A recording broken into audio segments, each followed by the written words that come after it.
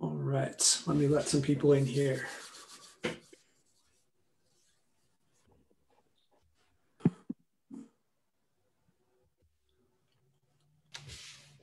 Oh, all right, cool. How's everybody doing? Good, man. How are you? Fantastic. Good. Yeah.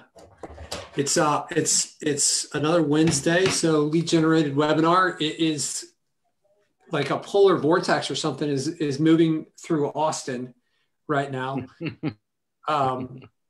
So, yeah, its temperature is supposed to go down to like 7 degrees on Monday, which is it's been real cold up here. Wow.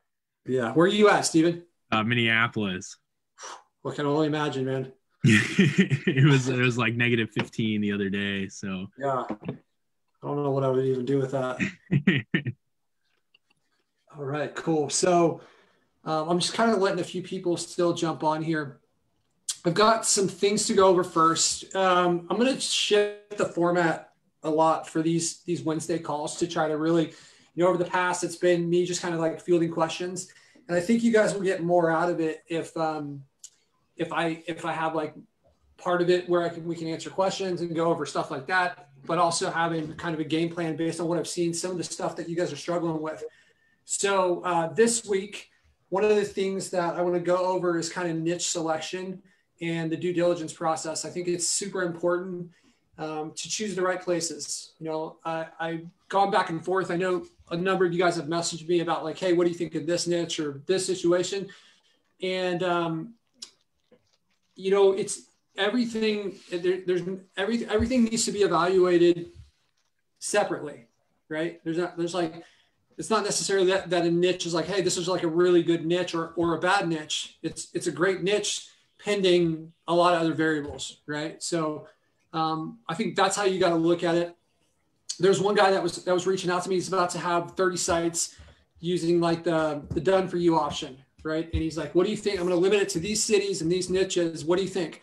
I'm like, I don't know, because I haven't evaluated like every market is completely different. And that's something you guys really need to think about when you go and you try to choose these niches. So for today, obviously I'm going to take questions. I'm going to go over some of the new updates that we had an update that came out this morning, small update. We still have like a big batch of updates that we keep putting off. We keep testing and trying to find issues, and we're finding little issues here and there. So we're still kind of working through that so that we can get those ready. But we do have a big, kind of like a big update that is that we're going to roll out all at once. So hopefully we can get that out in the next week. If not, the next 2 weeks. We're just, there's a lot of moving pieces here that are slowing things down for us. But we've got some exciting stuff coming for you guys for sure. So before I get into it, I'm going to share my screen and I'm going to take you guys through the update that we released this morning. So I know that a number of you guys have had issues with the connection with CallSling. So one of the issues that we had is that CallSling, they changed the location of the playback files, which caused a lot of you guys not to be able to be able to play back your files. So we believe we fixed that issue. So if any of you guys have had that issue, it should no longer be an issue. We've also, I'm not exactly 100% sure on the rollout of this part of it, but we now have the ability so that you can add multiple CallSling accounts to, so some of you people that have like 2 or more CallSling accounts have requested that. And furthermore, you can now map your CallSling phone numbers directly to a company rather than having to go through like a company or a campaign and having that map to a company within lead generated. You can choose on an individual number basis. So it gives you a lot more control. Okay, so there's some of the like CallSling updates that we had. So let me share my screen here and let's go over. All right, 1 second here, share screen. I'm just going to show you the update that we released. I know that a lot of you guys have been kind of waiting on this one for a while, with the ability to like have a little bit more control over the notifications. So Jeff, give me a thumbs up. Can you see my screen, Jeff? Okay, cool, right on. All right, so this is an update that is not out yet, but this is one we're working on where I know like with the forms, you guys are struggling with like, we're relying now too much on custom CSS, which not everybody knows. I would say the minority of people know, right? The majority of people don't know custom CSS and how to like adjust that. So what we're doing is we're going to be rolling this update out really soon, where you you can control the form a lot more, right? So if you click on this edit button here, you're going to have the ability to choose like the text, the color, all sorts of different stuff here. And we've actually got an update to this. It seems like I'm stuck in here now. So we've actually got an update to this as well. So this is probably not going to be the final version. Let me just refresh this. This is doing something weird. Okay, let's go back in here. So we go through design. There we go. And all right. So you'll be able to come through here. And a lot of those settings where you would edit for your client will now be over here. But you'll also have the ability to change the background color of the field, the button, the bottom color. I'm not exactly sure what that means in that text there. You can change the margin and you know, some of those features there, as well as changing the button color, changing the button text, changing the font size, this type of thing. It's going to be a drag and drop from over here. This is the new look for the custom fields. So I think it's just a little bit cleaner. So this is part of where we're moving with the website form. So that way you guys can have more of this control, more of the kind of like form builder style, where you don't have to rely on CSS and like custom coding type of stuff. So we're going to keep leveling this up, but I'm hoping to have this one out probably in the next like 10 days, this part of it. The one that came out today, I know that's your username says Cardinal Marketing. I imagine that is not your real name, but I saw that you requested this. I don't know if you saw the video that I posted, but this update is now live, where you see that there's a feature for new call. So as your stuff comes in from CallSling, then you have the ability to get an in-app notification, which is up here in this top area, or an email. Okay, so this, I think there's more updates to this. I've had this update live on our test for a little while, so it's sometimes forget what the previous version looked like. But you can select all your companies and apply these updates, or you can select them at one company at a time. Okay, so the in-app notification is this up here, and email is whatever email is associated with the account that's setting it. Got the same stuff for GMB here, where I think there was some confusion with how this worked in the past, where it appeared that it wasn't working, but we had a pretty confusing user interface. So we've made some small adjustments that I think makes it a lot cleaner. You also now have the ability to get notified when a questionnaire comes in, a new questionnaire. Okay, so that is the notifications update there. All right, so let me check the chat here. Does anybody have any questions before we get into one of the subjects that I want to cover for today? Anybody struggling with anything? Hey, Patrick, Lou mentioned in the Facebook chat that the GMB is not automatically updating. Is that a known issue? He's finding out suspensions only after he views the individual GMBs. Finding out things are suspended only. So this is not a known issue. And actually, you know, in my own agency that we use this platform, we've been getting, you know, we had a couple suspensions, and we had a couple that we like pulled out of pending over the last week, and we've gotten those notifications in real time. So one thing that I would just, so like two things, Lou, like one is if after we go through kind of what I'm about to show you, if the settings are not set up correctly, then let's create a ticket, because that shouldn't be the way it is. It's not a known issue. It seems on with my agency as soon as yesterday, we had one come out of pending, and I was able to get the notification for that in real time. So I haven't heard that from anyone else either. So here is what I want you to check though. You have two different areas where you can go to check this GMB setting. One is if you go up here and then you click on settings, okay? And then you choose GMB. So it's up here in this little bell, click on settings, and then go over to GMB. Okay, and then you can select the individual GMB. So in this case, we only have this one, and you're going to want to make sure that the status change is set for that GMB. Okay. Another spot that you can get to this same area, which maybe is a little bit more intuitive, is if you go to Google and choose the GMB locations, and then you click on view, and then the last tab, once this loads, it's got to pull in all that information from Google. Okay, once this loads, if you go over to notifications, this will sync, right? So it will say the same thing. So the GMB status, you just want to make sure that is checked. And you may want to check the email. So for my account, I always check the email because I want to know the minute if something gets suspended. So Lou, if you can just let me know if that in fact is checked, or if there's an issue there, and if that stuff is set up the way it is, I would check for the in-app notifications. Make sure you review your history of notifications to see if those suspensions are hiding there, if that was in fact checked.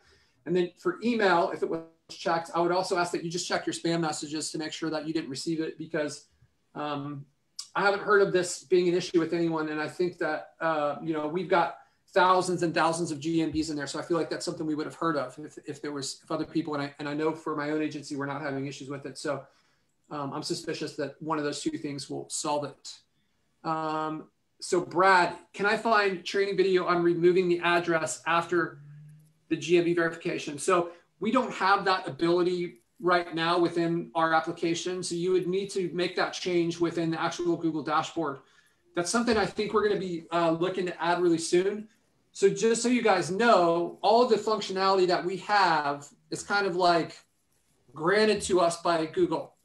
So Google has to allow us to be able to remove that address. I think that they do. I know that a number of other people have asked for that same feature. So it is something that, if it is possible, we will absolutely be adding it, but currently it's not available within our platform.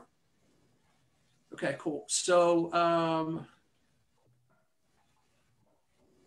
all right. So, okay, I see Lou, you responded. It says it seems like it updated the red, green before. Okay, yeah. So it seems like it's picking up the status in real time, but maybe it's just not, maybe there's some issue there with the way that you have the notifications configured there. Okay, cool. So does anybody have any other issues, questions, things they're stuck with? All right. So I know for those of you that were on the call or watched the call last week, did anyone try the fast money strategy that I mentioned? I think Sawyer, I see she's on the call now. She said she tried it and she actually had some pretty good success with it. She had somebody interested in purchasing a site. Was there anybody else who gave that a try? No. Sawyer, do you mind taking the mic for a minute and just kind of telling us what you did exactly and how it worked and what happened? Sure. I didn't get into it like a whole bunch. I actually kind of got lucky with one of the first people that I kind of contacted, but I ended up just joining a Facebook group like you had mentioned. Mm-hmm. And I kind of just looked through it a bit, and it was for like contractors and stuff. And like, I was literally just scrolling through and I saw this one guy who posted a lot, and I just noticed that he didn't have a website. So I took a quick look at his like Facebook profile. He was pretty active with it, advertising his business and stuff. He seemed pretty young too. And I thought it was kind of weird that he didn't have a website. So I just built him something quickly on Snaps. I know you suggested you can also hire someone to do something like that. But in my case, I just decided to build it. So I went ahead and did that. I threw his logo on and stuff. And I literally just sent him an email. I didn't even do a screencast, which I probably could have.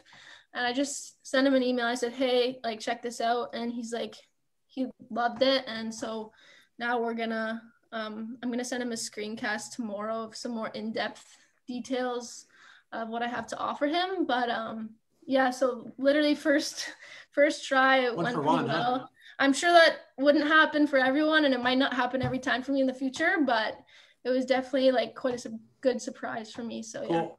So you said that you sent him an email, but you connected with him on Facebook. Did you send him like a Facebook message or an actual email? An actual email. Like I just saw his profile on Facebook, Oh, and he had his email listed or something? Yeah, he did. Okay. And then in that email, you just wrote him like a short message that said, can you kind of give us your delivery? In the email, yeah, I said, hey, I'm in the blah, blah, blah Facebook group. I was super straightforward. I noticed that you didn't have a website. Check this one out. I just made you a demo. And he just responded from that. Okay. And you found his logo and put his logo on it? Yeah, he also had a promotion video and stuff. So I added that in too. And I made it personalized for him.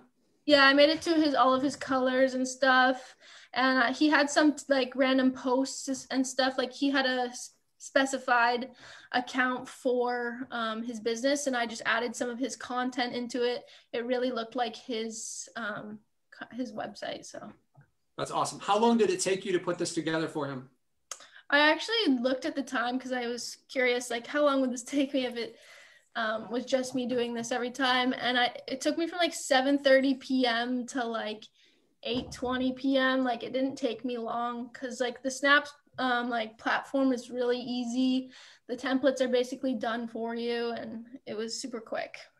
So it took you less than an hour. And now that you have this, if you were to change, like let's say that this guy didn't respond or for whatever reason it didn't work out with this guy, how long would it take you to change this from what you have now to a different company? Maybe change the colors and slide in a different logo. Oh, like 2 minutes probably. 2 minutes. Right. So you guys put yourself in what she did, put yourself in this business owner's shoes, and let's think about something for us. Maybe there's something that we need, right, as business owners. If somebody were to deliver us something with our logo on it for our agency, and it's just like tailored to us, and it's just obvious that they like, not only does it feel personalized because she took the time to put that logo on it, it took her less than an hour, and now it's going to be 2 minutes for her to be able to bounce this off tons of different contractors. It's a really powerful prospecting when you serve this up and it appears that it's so personalized to this person. But really what she's made is like a cookie cutter template that she can just take and go again and again and again. It's really powerful when you do this. And like, you know, even for people that have existing websites, you could kind of combine this with reputation management. You could combine this with the heat map tool and be like, hey, this is how your website's ranking. Here's a website that's designed to rank better because it has content. Content's one of the most important things for ranking a website. So this is what we've structured it in a way where we have a lot of content, but maybe it doesn't seem like a lot of content, right? So that's the type of websites we build because they're designed to pay for themselves and make money, right? So I know that you were asking for $750, right? I think that's what you had posted in the group. I easily think you could probably double that for anybody that's got like a semi-successful business. Like $750 doesn't, I mean, that's, I don't know what this guy, that's probably less than half a job, right? He probably charges more for his stuff than $750. I mean, I don't know what type of contractor is, but most contractors, when they start to like move into that higher ticket space, this is something that, you know, hey, this can sell itself, right? This is going to pay for itself over time. So, hey, awesome job, Sawyer. Hopefully you guys find some encouragement in that. I think it's like I said, I kind of put myself in your guys' shoes and I'd say, what would I do if I needed money fast? That would be one of the strategies that I would definitely put into place. I would be sending out email after email. And I think it was Jason that had asked me, how are you going to set this up? So the method that I recommended was to, for those of you guys who didn't see it, go back and watch it last week, but you can essentially buy a theme off of Theme Forest for like $60. And it's going to come with 15 or 20, sometimes 50 pages and a lot of different versions of the site. And then you could hire somebody off onlinejobs.ph for probably $4 an hour. And they can probably set this thing up in 15 minutes, right? So for like $63, you could have this set up. And then what I would do is I would say like whatever my agency name is. So for instance, if it's like sawyersagency.com/ and then I would have like plumbing and I would send this person a link, or maybe it's like the name of their agent, the name of their company. and they can just they should be able, that person from Online Jobs should be able to copy that thing in less than 2 minutes. They should be able to create a new directory. So it'd be SawyersAgency.com/Tom/Jeff/Harry, right? So it's like, makes it seem personal. The more personalized, obviously, the more time, but the better your conversion rate is. So you want to kind of balance that, right? Maybe find a bunch of people with the same name. I don't know. Okay, cool. So any other questions or comments on that strategy? I highly recommend it for those of you guys that are trying to get started. I know it's like, there's a learning curve there. There's a learning curve to try to hire people, to try to like deal with this, but that's how I would do it. Because you can pay someone who's an expert in WordPress $4 an hour, essentially, and get this. I know like Snaps is a product that apparently is easy to use. With the WordPress sites, you don't have a monthly bill associated with them. So it's up to you, whatever you decide works best for you guys. I think they both have their pros and cons, right? So any questions regarding that? Anybody who needs any clarification on anything? Nope. Patrick, this is off that topic subject, but Don asks, is there a way to shake pending and GMB from lead generated on Zoomers? Yeah, not really through lead generated, but we've had success with in our agency is just constantly reaching out to Google support and asking them like, hey, what's going on? You want to kind of take the Buffoon strategy of, I'm a business owner, and hey, look, this is my business, and like, I really need to get this live. You know, I've heard how important it is to show up on the internet, and we're dealing with COVID, and it's, what can we do to get this live? And if they it's under the couch. I put it there. Hold on one second. iPhone there is not I got it. 1 second. Okay. So I really need to get this thing live. It's just affecting our business, trying to support my family here. Whatever that kind of language is, I would be going back and forth with this. Remember that Google is not like, they're not the police, right? This is just a company, right? So you know, another strategy that I've heard is successful when, if Google responds to you, they may ask you for a business license. And I've heard that people have had a lot of success with just like photoshopping a business license from that state and changing it. So I'm not condoning or saying anything, but I've heard that has been, you know, I've heard that's worked for a lot of people to get like as a validation for getting it out of Google. I think getting a DBA in most states, it's probably going to be less than $25. And I've heard that Google is scanning like the Secretary of State site and looking for validation that this is a real business, right? So you can set up DBAs. Jeff, maybe you know more about this. Is there any kind of limitation on DBAs and setting those up, or? It's all state dependent. If you just search DBA and the name of the state that you're inquiring about, or go to the Secretary of State website for whatever state you're inquiring about and just search on there for DBA information. And it's a pretty simple form. It's like a one-page form with some basic information. And most of it is probably done online, actually. Pretty simple to do, but every state is going to be a little bit different. Right.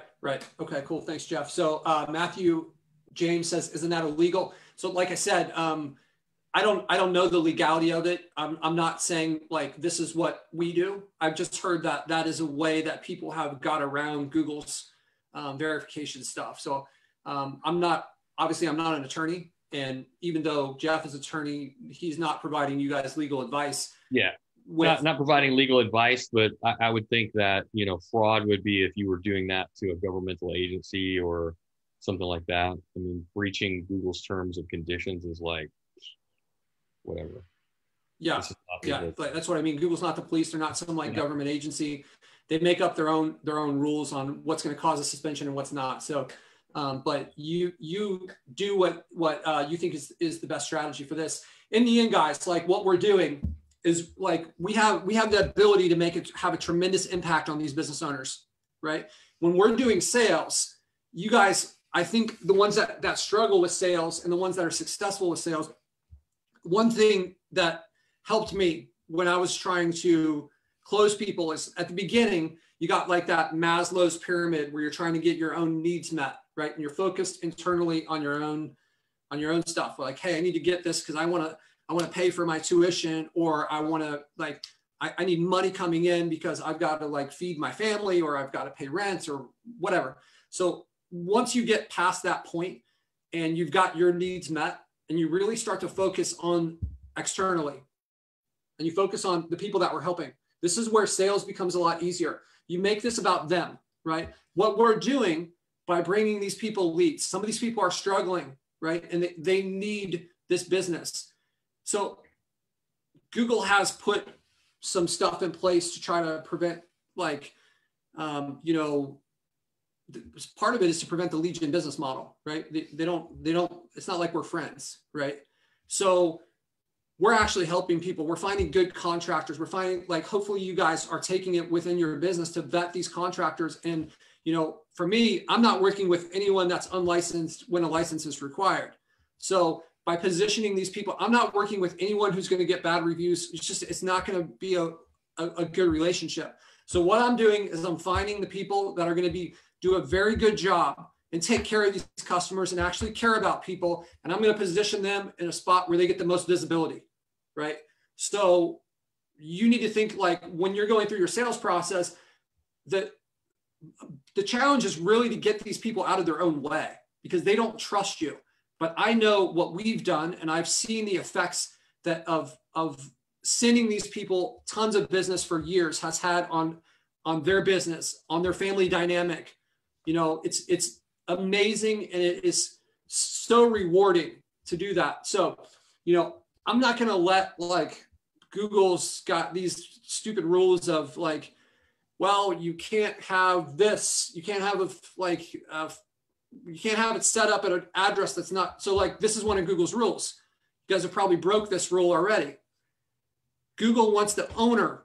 That's the address that you're allowed to use for a GMB. It's the owner of the business, not even an employee, right? So I'm not going to let that rule be the reason that this family with this person who's got all this experience and can't be found on Google and really loves it and passionate about this and cares. I'm not going to let that rule be the reason that they don't get the business that they need. Like I don't view Google as like God and they get to like just decide everything, right? So that's my own personal thing. You guys view this your own on how you'd want it. So how you want to set things up.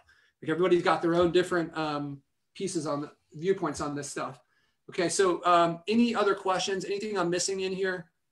Patrick, Shirlene is asking in the Facebook chat how people are tracking their lead gen sites and if there's any way to do that through lead generated. Like with the work that they've done. I don't think there's anything in lead generated. We just use spreadsheets for that. How are most people keeping track of all their lead gen sites and the work that needs to be done after they're built? Google Sheets, any way lead generated can help with that. Okay, so this is actually one of the changes we're working on with lead generated. What I really want to happen is we're going to be expanding everything related to companies. Okay, so some of the stuff that I want to be pulling in here is like you can build your own profile essentially for a company. So that means if you want to create a checkbox that says, you know, have citations been done for this company, then you can have that. And then applying that sorting and searching and filtering. So pretty much like we've done here, right? Where we go to all leads and all this stuff is customizable, right? And you can search and sort and filter by all these different columns, and you can make as many of these different columns as you want. Wouldn't it be great if we could do the same thing for companies and if we could do the same thing for GMBs? And we could use that to keep track of kind of like statuses that exist. So that's where I'm taking it.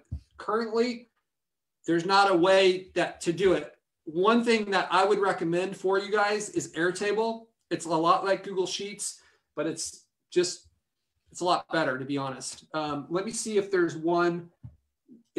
They have a paid version, but the free version, I've never paid for it. The free version goes a really, really long way. Let me see if there is like an example one. Asana and Trello are also really good solutions. I've never used Trello. Jeff, is Trello, I think you use that. Is Trello free? Trello does have a free version. There are certain pieces of it that are very handy when it's paid, like connecting to your Google Drive and allowing you to connect documents and things like that to the different cards and properties that you have. I really like Trello because it's more visual, and I'm a more visual person rather than spreadsheets, which are, just absolutely linear and brain numbing. So that's just me, but either one can work. I certainly have used both and had success in both. Okay, awesome. Yeah, so Jeff's used Trello quite a bit. I've used Asana in my agency. So Asana will take you a really far way. So I'm not going to go through my personal project on Asana just because there's a lot of proprietary company data. This is a sample thing. This is Airtable, right? So airtable.com, it's free. There are paid versions that extend the functionality. So what I like about Airtable, okay, is first of all, they make it really easy where you can come up here and kind of say, let me add in a filter. So only show me the records where session type equals initial interview, and it'll eliminate those. And then you can combine these filters, and I can say and or. So let's say or this other random condition. So maybe I want feedback score to be equal or less than or greater than. And so it goes a really long way. And then you can save these different views. So I could save this set of filters as a view, and they've got calendar integrations in here too, where you can view things. If there's dates, you can view it by calendar. You can use forms. So you can create a form for any one of these, and then you could send people this form, and then they could fill it out. And then that form data would be saved inside the table. And then it also kind of works like, this may be confusing for you guys, but it works as a relational database, okay? So what that means is that I could tie, let's say I have a record over here in users that's related to this, then I can actually have those be related right here. You can see that this person interviewed, that's what this is right here. If I click on this, this is the data that's stored on some other table for this user. So it's really powerful. A lot more powerful than Google Sheets. So I know that a lot of people use this for project management. I use this for organization. So in our agency, I'll have like my website listed here with all the information about the site. And then I have all these different views. So I might have one that's like, hey, here's my, maybe I have a tab over here that has a list of my clients. And I have a tab here that has a list of my websites. And then I can have a relationship between the websites and the clients. And I can say, okay, show me all the websites for this client, which you can do in lead generated, but there's just like some extra like sorting and searching, and you can build these tables and relationships really, really quickly with this. So I encourage you guys to try that out as a way for organization. Another one, the ones that we mentioned, for those of you guys who haven't heard it, are Asana, right? Just spelled like that. So if you go here, I think it's free for like the first 15 users. And then Trello is the other one, just spelled like this. Okay.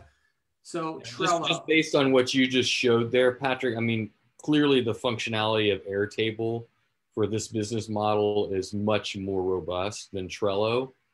Trello, again, it has a lot of visual aspects to it that I really tune into. So I would just check it out and see what makes sense for you, and also how large your agency is or how many sites and GMBs you're managing. If you're managing 10, your solution is going to be a lot different if you're managing 100 or 1,000.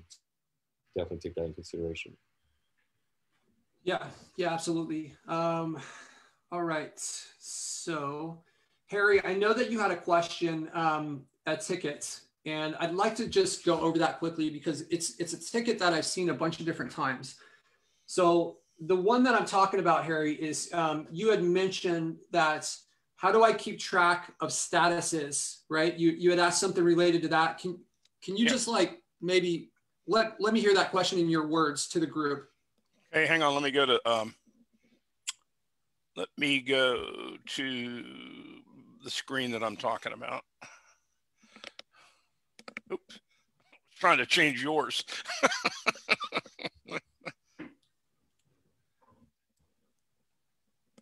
Cool. Oh, so while he's doing that, what's up, Gary Patterson? How you doing, man?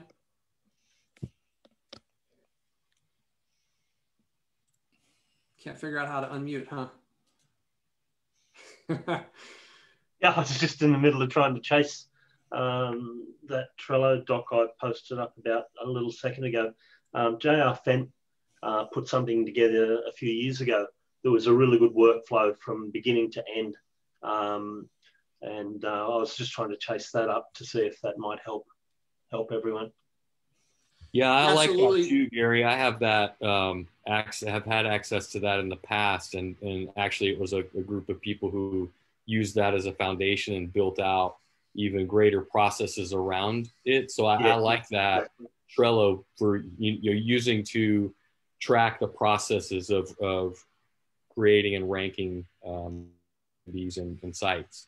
Just on track with the flow. Yeah, like you said. Yeah, I think using a platform like that, even within a group like this, where people can develop techniques outside of the box that even someone as sharp as Patrick has done, and then being able to share that within a group without having to spend time to be able to do that, I think is a great thing. So if there's something that's Trello's been around forever, maybe there's a better platform for that sort of thing these days. Mm-hmm. Awesome. So Jeff, is that something that you could like throw into the like the file? Is it a file or is it a link? No, it would be a link to the Trello board, and I would have to look and see if I have a clean version of it. Okay. And I don't know if JR initially shared that to everyone, or if that was something that was shared among friends or something. I got it through another group of JKers, got access to it, and so it wasn't my board. He did share it to the whole JK group. Oh, he did. Okay. Yeah. If one of you guys find that, if you don't mind throwing it into the lead generated group.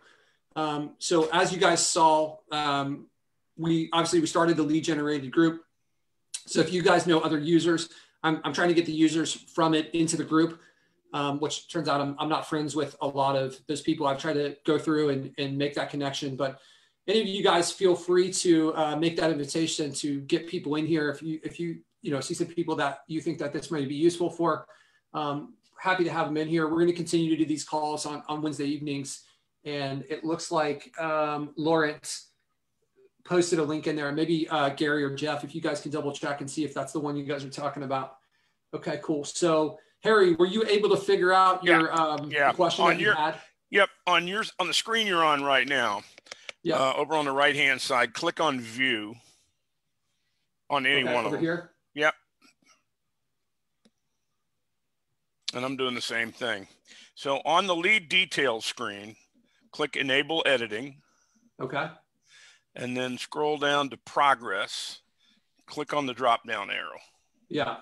Okay, what I want is custom codes in addition to those. Okay.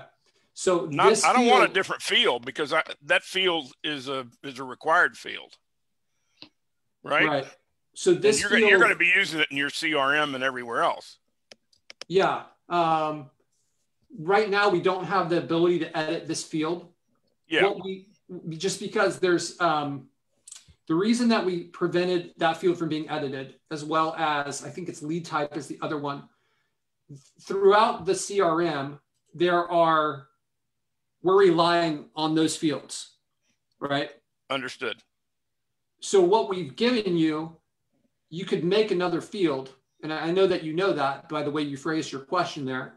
So that would probably be your best option. You can use another field just like this field, right? Yeah, well, I understand that, but what I don't, and for the very, very short term, that would work, okay? But long term, because I think I probably told you I may have had the first CRM in existence back in the 80s. So I've had a lot of experience working with CRMs. In the long term, I know where you're going. I know directions you have to go in as you build out the CRM capabilities with this thing. And how you handle this particular issue, and I know there are also multiple ways to handle it. My experience is, I'm asking you for something I was used to using years ago, but my experience is that not only me, but lots of other people will need different fields for the type of progress. For instance, there's one step in progress would be the sale was made. right? Yeah, but so my question for you is, why use this? Like you could have like I was actually thinking of changing this to be called delivery instead of progress. So you could have another field. Let's imagine this is called delivery, because really what this field is supposed to do is it's supposed to track to make sure that all your leads get to your clients. That's its purpose. Right. It's not meant to be like a progress in the sense of tracking like the pipeline of the sale, right? So you're welcome to create that field. Like if you were to go here, you could obviously come in here and make a progress select box with all the different fields that you want in here, right? So bid sense. I'm clear about that. What's that? I'm clear about that. Okay. Is there a reason that in your use case, is there a reason that we can't do it the second way with the extra field? I think you can I can do it that way short term, but I know it won't work long term, because that's not going to be the field you use to show the stage of the sale. You know, you talked about, I think you gave us a rough idea a couple of calls back about how you were going to construct the CRM aspects as you start building that part out. Pipeline, yeah. Right, and it's going to, and what you're describing obviously is a model that Pipedrive uses in other CRMs, right? So that's the feel that's going to be, and correct me if I'm wrong, but won't that be the feel that dictates where the sale is? No, it won't. What are you going to use? Something new? Yeah, so we've got, you can essentially make your own custom pipeline. Which is exactly what I want. Yeah, so that's coming out in our. So you know, just go ahead and kill that ticket for now. Okay. This is not critical to me right now. I can make this work. What's going on is I've got a client that I'm nursing a little bit because he's like Stone Age. I don't want to disparage the guy, but we all have seen him. And what I want to do is track his leads a little bit and help him get through this. This is something I'm doing. I'm making money on it, but this is something I'm doing more for a friend than anything. So I'm getting his leads and I'm tracking where they are. But, you know, and then I get on the phone with him. I say, this is what you need to do with this guy, and this is what you need to do with the next one, and so on and so forth. But I can certainly make that work half a dozen ways. But I was probably I think what you're looking jumping ahead and anticipating what you were going to be doing. Yeah. This is part of the update that I was mentioning at the beginning of the call that I'm hoping to have live in the next week to 2 weeks. So it includes our contacts area, but this is the pipeline where essentially you'll be able to drag this. And then, so this is kind of what you're asking about is the deal stage. Yeah.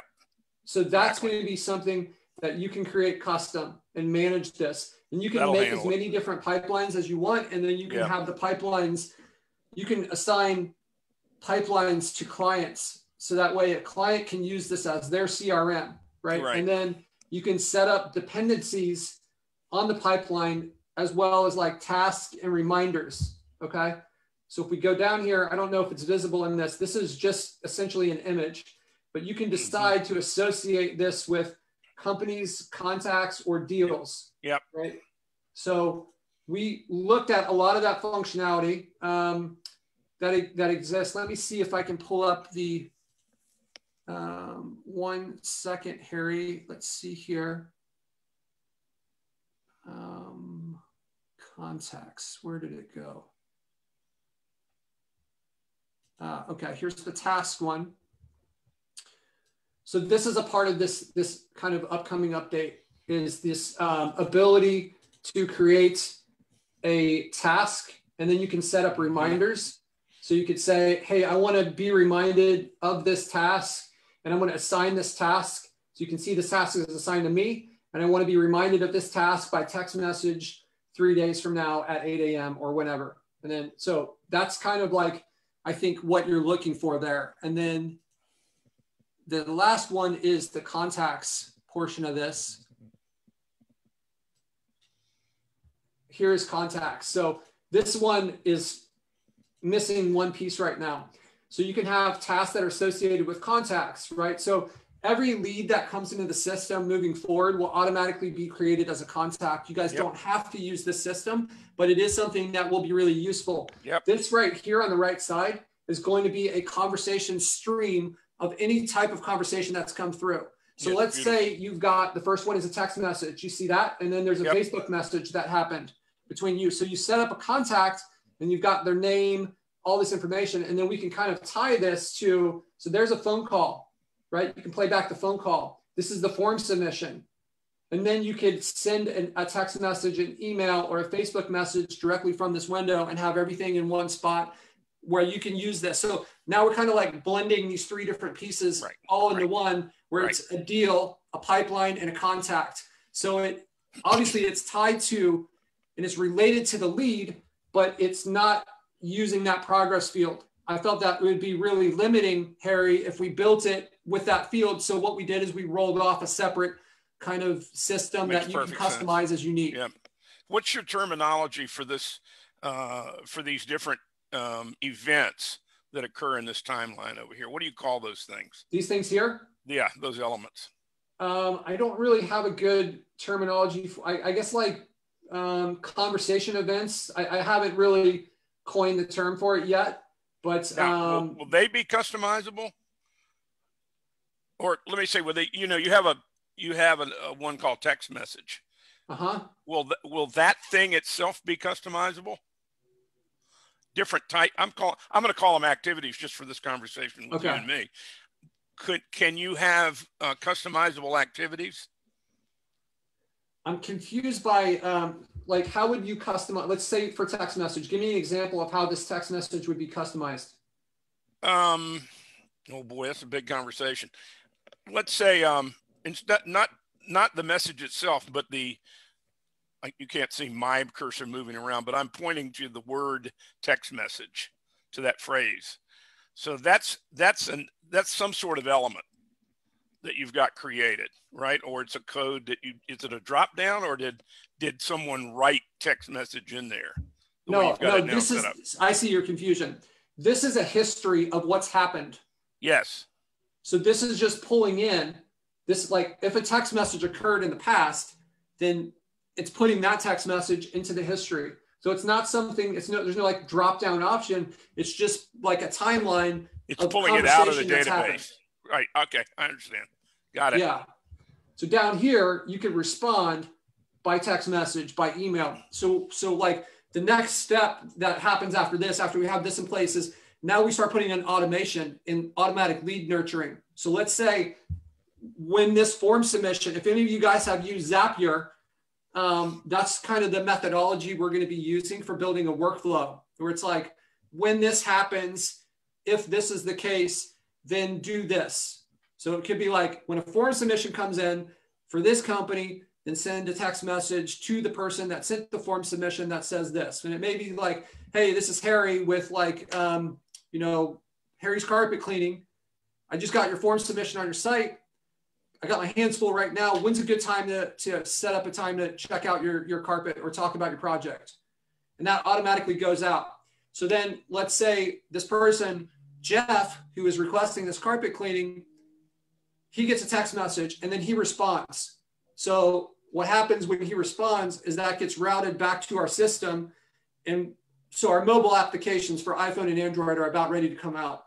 So the user, your client, can get a push notification and he can respond right through there. So what the goal is try to increase the conversion rate for our clients that are not good at this. But we had to have these foundational pieces in place before we could start to like build on top of those. Build the other stuff, Yeah. So this, we're not ready for that lead nurturing portion yet, but we're almost ready for this piece, right? So I'm looking at hopefully in the next week, 2 weeks of getting this out. Development's tricky. It's hard to predict. It's not like making a pizza where it's like, oh, we got here. This is, we have to like work back where we didn't account for this piece. Now we got to like add that in and change this. Yeah. You mean, you almost got to take 2 steps, hang around, see what happens, and then figure out what to add next, then take 2 more steps and repeat the process. That's right. So you just can't see it all ahead of time. That's right. Exactly. We are the guinea pig. My agency is the guinea pig for this stuff. So some of this stuff, like Jeff and I had a conversation earlier, some of these features we're going to start testing in our agency. And then once we kind of have those like battle tested, then we push them over and, then we push them over and into here. So really what I think though, like personally, I don't know, like if you look at what we're competing against, like if you were to go through and look at this and say like, okay, there's CRMs that exist like Salesforce and HubSpot and stuff like that, that have that CRM functionality. They don't have reputation management. Or there's ones out there that maybe have a heat map and GMB management, but they don't have the CRM functionality. So I don't know anyone that's kind of like blended all this stuff into one thing. And this is what I'm excited about for you guys. Is like, I know that you guys signed up and you're paying for this subscription or you bought the year. So what does it look like when we double or triple this functionality for you guys? And like, I know that a lot of you guys, well, hey, this sounds cool. Let's see how this plays out. But I think once you start using it and you can start to take advantage of like this, like automation and lead nurturing and this type of stuff, I think it's going to be a huge game changer for so many people in here. Right. So having the text message and the reputation management, having your clients be able to like convert more, that's a huge value add for them. Having it's a value add for us too, because we make more money then. That's exactly right. I haven't seen a single company that I've either tried to sell a lead gen or have sold a lead gen that was even doing it 50% right. And there's usually so much money being left on the table. It's not funny. I mean, they don't even know how to answer the telephone. Yeah, I agree 100%, Harry. I have that issue all the time. Well, the thing is, what I like about what you're doing and why I keep hounding you with all these tickets is that I think lead generated can do in part some of that education, because we can create things between what you're delivering as tools and what I can do in terms of manipulating the tool. I can deliver a system to some prospects that will let them learn how to use it, and then they will make more money. But I won't have to go in and be the guy that consults with them. And I damn sure don't want to be a trainer and be doing one-on-one hourly work. There's no leverage in that. Right. But if I can do some of that using the tools and mold it to different clients, which is what you have in mind, that's perfect. I mean, it's beautiful. I mean, it could double my sales. That's my plan. And also with that is like, let's have like, if the user role is defined as this, then like, so one of the things that I want to be releasing here, and I'm hoping to have it out before the end of February, is custom user roles. We've got, I think it was 75 or 80 different permissions. So one of the permissions that I want to have in there is like, hey, show client training. So that way, if the user role is defined with that checkbox, when you guys set up a user, then this system can teach them how they can use it for themselves. And it needs to be, so that's a tricky thing to do, because you don't want to show them training for things that they don't have permissions for. So we need to like take into account the permissions that you've assigned and only show them the training that would be associated with them, so that this can be, but the goal is like, let's help our clients be more successful, right? Not only with like leads, but if we can build a system that has a user interface and everything that builds in that follow-up for them, because we know that the contractors aren't good at that. And what if we have like professional invoicing in here for them? Right. What if they can send a text message to their clients that has a link where they can collect payment, right? So we connect this to a payment processor for them, and then they get done with the job and they like, hey, just click on this link and you can collect payment, right? How many of these things can we stack up before it's like a no-brainer, not only for you guys, but for your clients? And that's like what Jeff and I do in our agency, is like, I'm just going to make it expensive for you not to use our services, because I'm going to give you so much incredible value. Right. That it's just like, it's going to cost you money not to use our services. Yeah. Maybe you're paying us $3,000 a month, but we're bringing you $60,000 a month in business. So don't not paying that $3,000 a month is going to cost you $57,000, right? That's expensive, right? So right. that's kind of what I'm taking the exact same strategy here with you guys and with this software is I'm just going to keep on dumping on as much value as I can until it's expensive for you guys not to use this system. And, you know, I think most of you think that maybe that's already the case, but I'll tell you with what we have planned, you guys haven't seen anything yet. I've got so much planned. I'm going to blow this thing out of the water with some of the stuff we have coming. I'm not going to mention a lot of the updates that we're working on because I think if it got out, I think other people, you know, at some point we're going to start showing up on the map for other people. Yeah. And I don't want them to know because I haven't seen this, haven't seen it available anywhere. So when that thing goes live, it's going to be like, I mean, we're probably 4 months away from that. But when I have this kind of like big plan for something, when that piece gets rolled out, I think it's going to really set us apart from a lot of people. So I'm not going to share that with anyone. Jeff already knows about it, but everybody else, we're keeping that kind of like under our hat for a little while. Just to add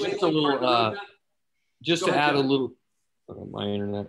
I don't know if you guys can hear me. Just to add a little nuance there, like when I'm building long-term relationships with our clients. And so when I go in and I tell them about these bells and whistles that we offer, I always make sure that I'm reminding them that we're not nickel and diming them for this extra stuff, right?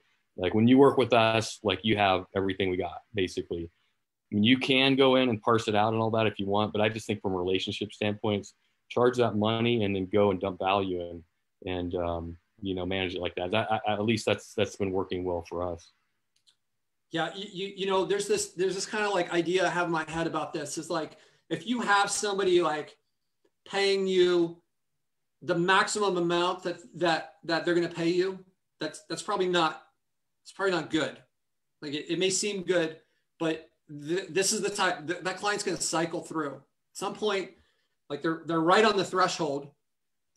You probably want to dial it back just a little bit and have it be mailbox money. Somebody's right on the threshold and you don't send them as many leads as they expect 1 month, they're going to be on the phone with you.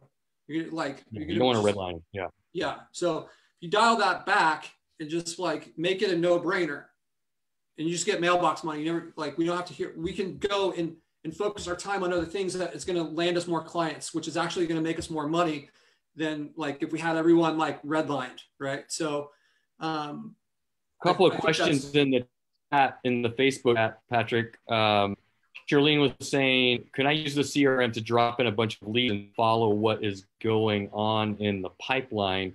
I'm guessing you manually, but I'm not really clear on, I guess it depends on what you want to do with those leads once you dump them in there, whether it's going to be valuable or not to use it in that way.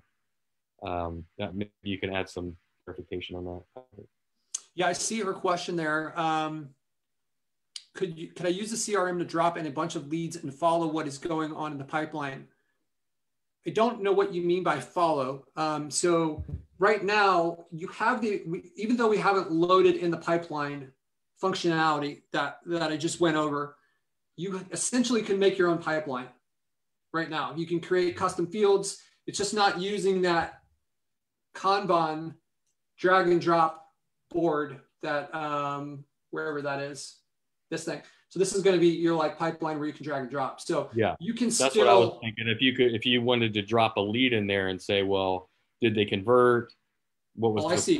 So I don't know if that's what she's asking, but I think that's So maybe what she's asking is like, and Charlene, if you're on this call, it's too many people on the screen for me to be able to tell who all the people at once. But if you're on this call, you know, feel free to like turn your mic on so we can discuss it further.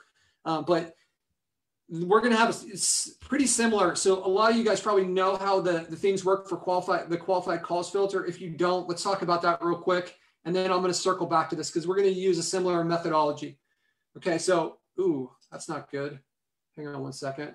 I don't know if that's happening for all of our stuff. Okay. So that must have been some weird scenario going on there. Okay, so if you go to edit company, you'll have this qualified calls filter option here. Okay, so the way this works is as calls come into your agency, they're not automatically added as leads. They're held in the all calls area. It's kind of like quarantine.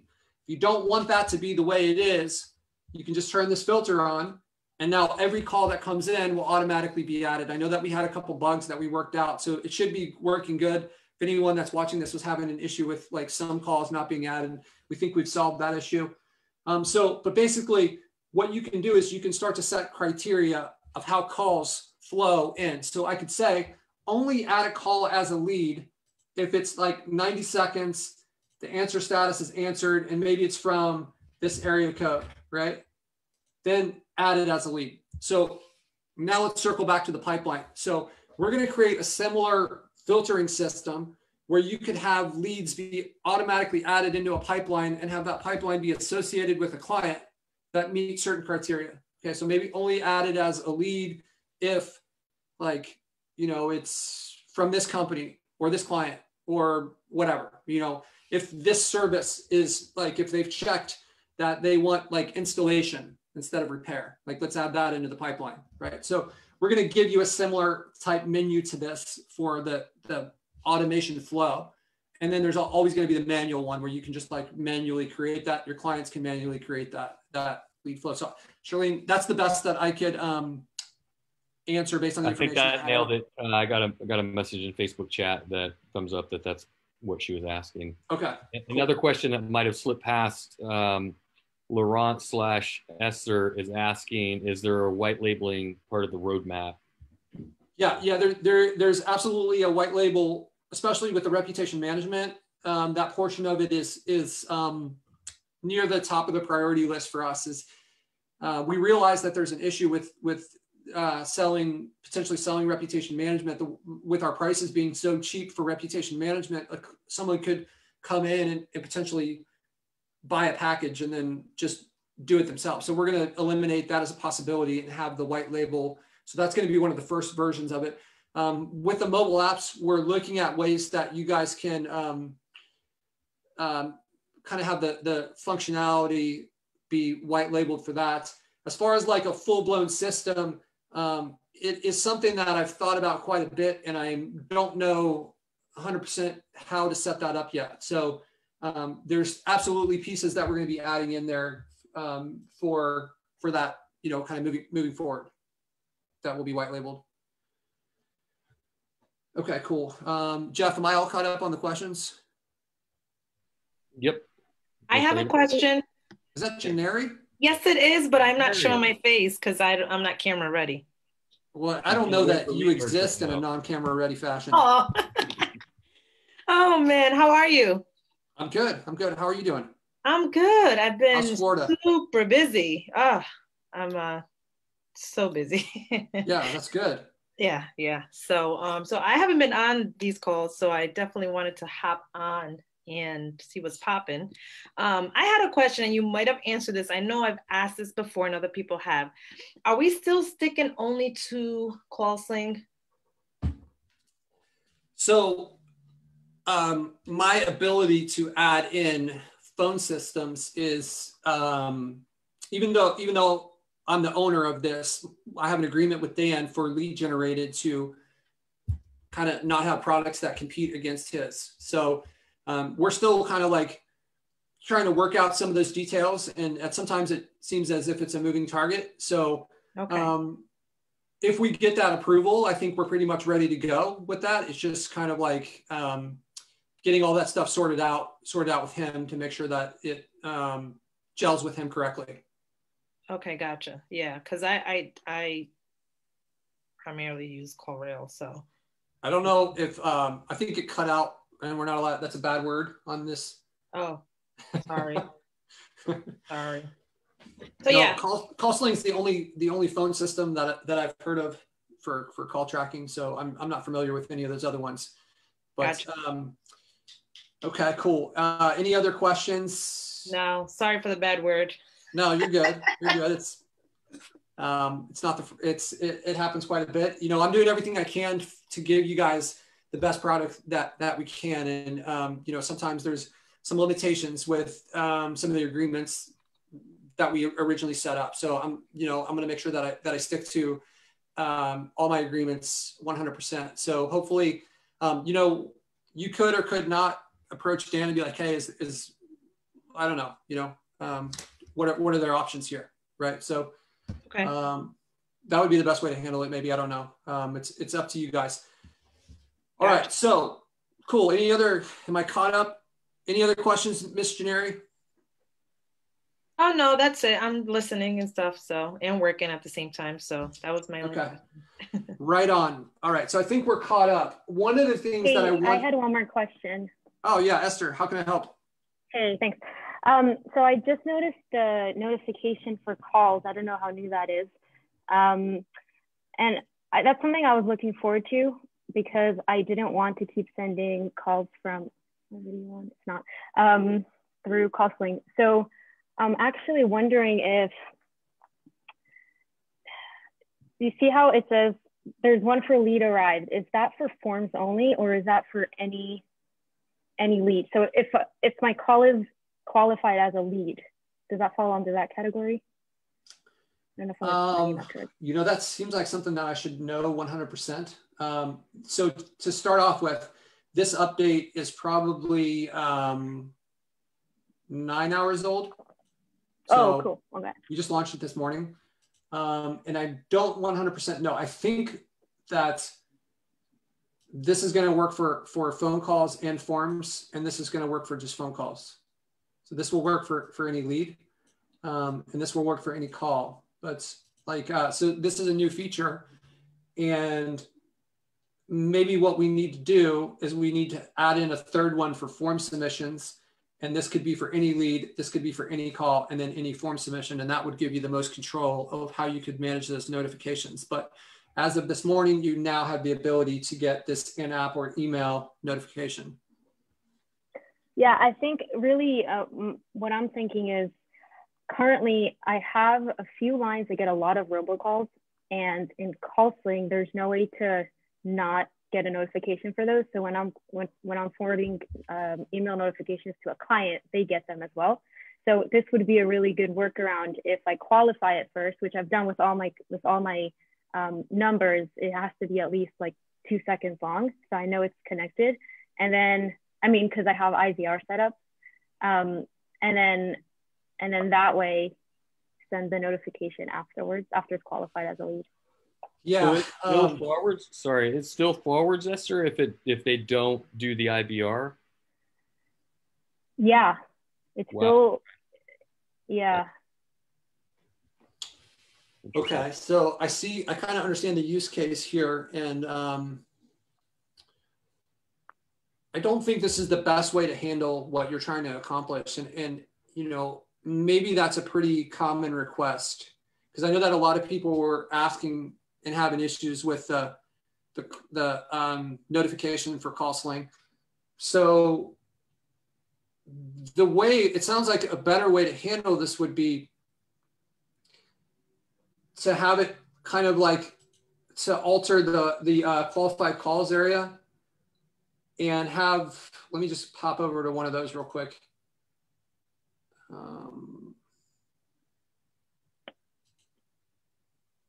Okay, is that company? Hang on one second. Let's try this company. Okay, maybe it's just when you go through that screen. It's weird because we have some kind of error there now. Let me go through this way because we didn't have an issue with this. So this is the same. Well, okay. Is anybody having this issue when they try to view a company where it crashes like this? Maybe it's just for some of my companies. No, I've seen that trying to create a integration key, but it actually creates the key. So if you keep doing it, it'll just keep creating the key. Okay. Lauren, I see that. Lauren, I see that you're having crashing issue. Would you mind, Lauren? Is that first of all, is that how I pronounce your name? Is that right, Laurent? I'll ask you to unmute. Yes. Hey. Hey, how's it going, man? I'm good, and you? Good, yeah. So yeah, it's Laurent, you can say it. Yeah. Laurent. That's okay. Is that French? It is. It is. Yeah. You can hear it with my accent. Maybe a little bit. So you're having crashing issues. Is it crashing when you go to a company? So yes, I did that earlier and it was crashing. So I can do it again.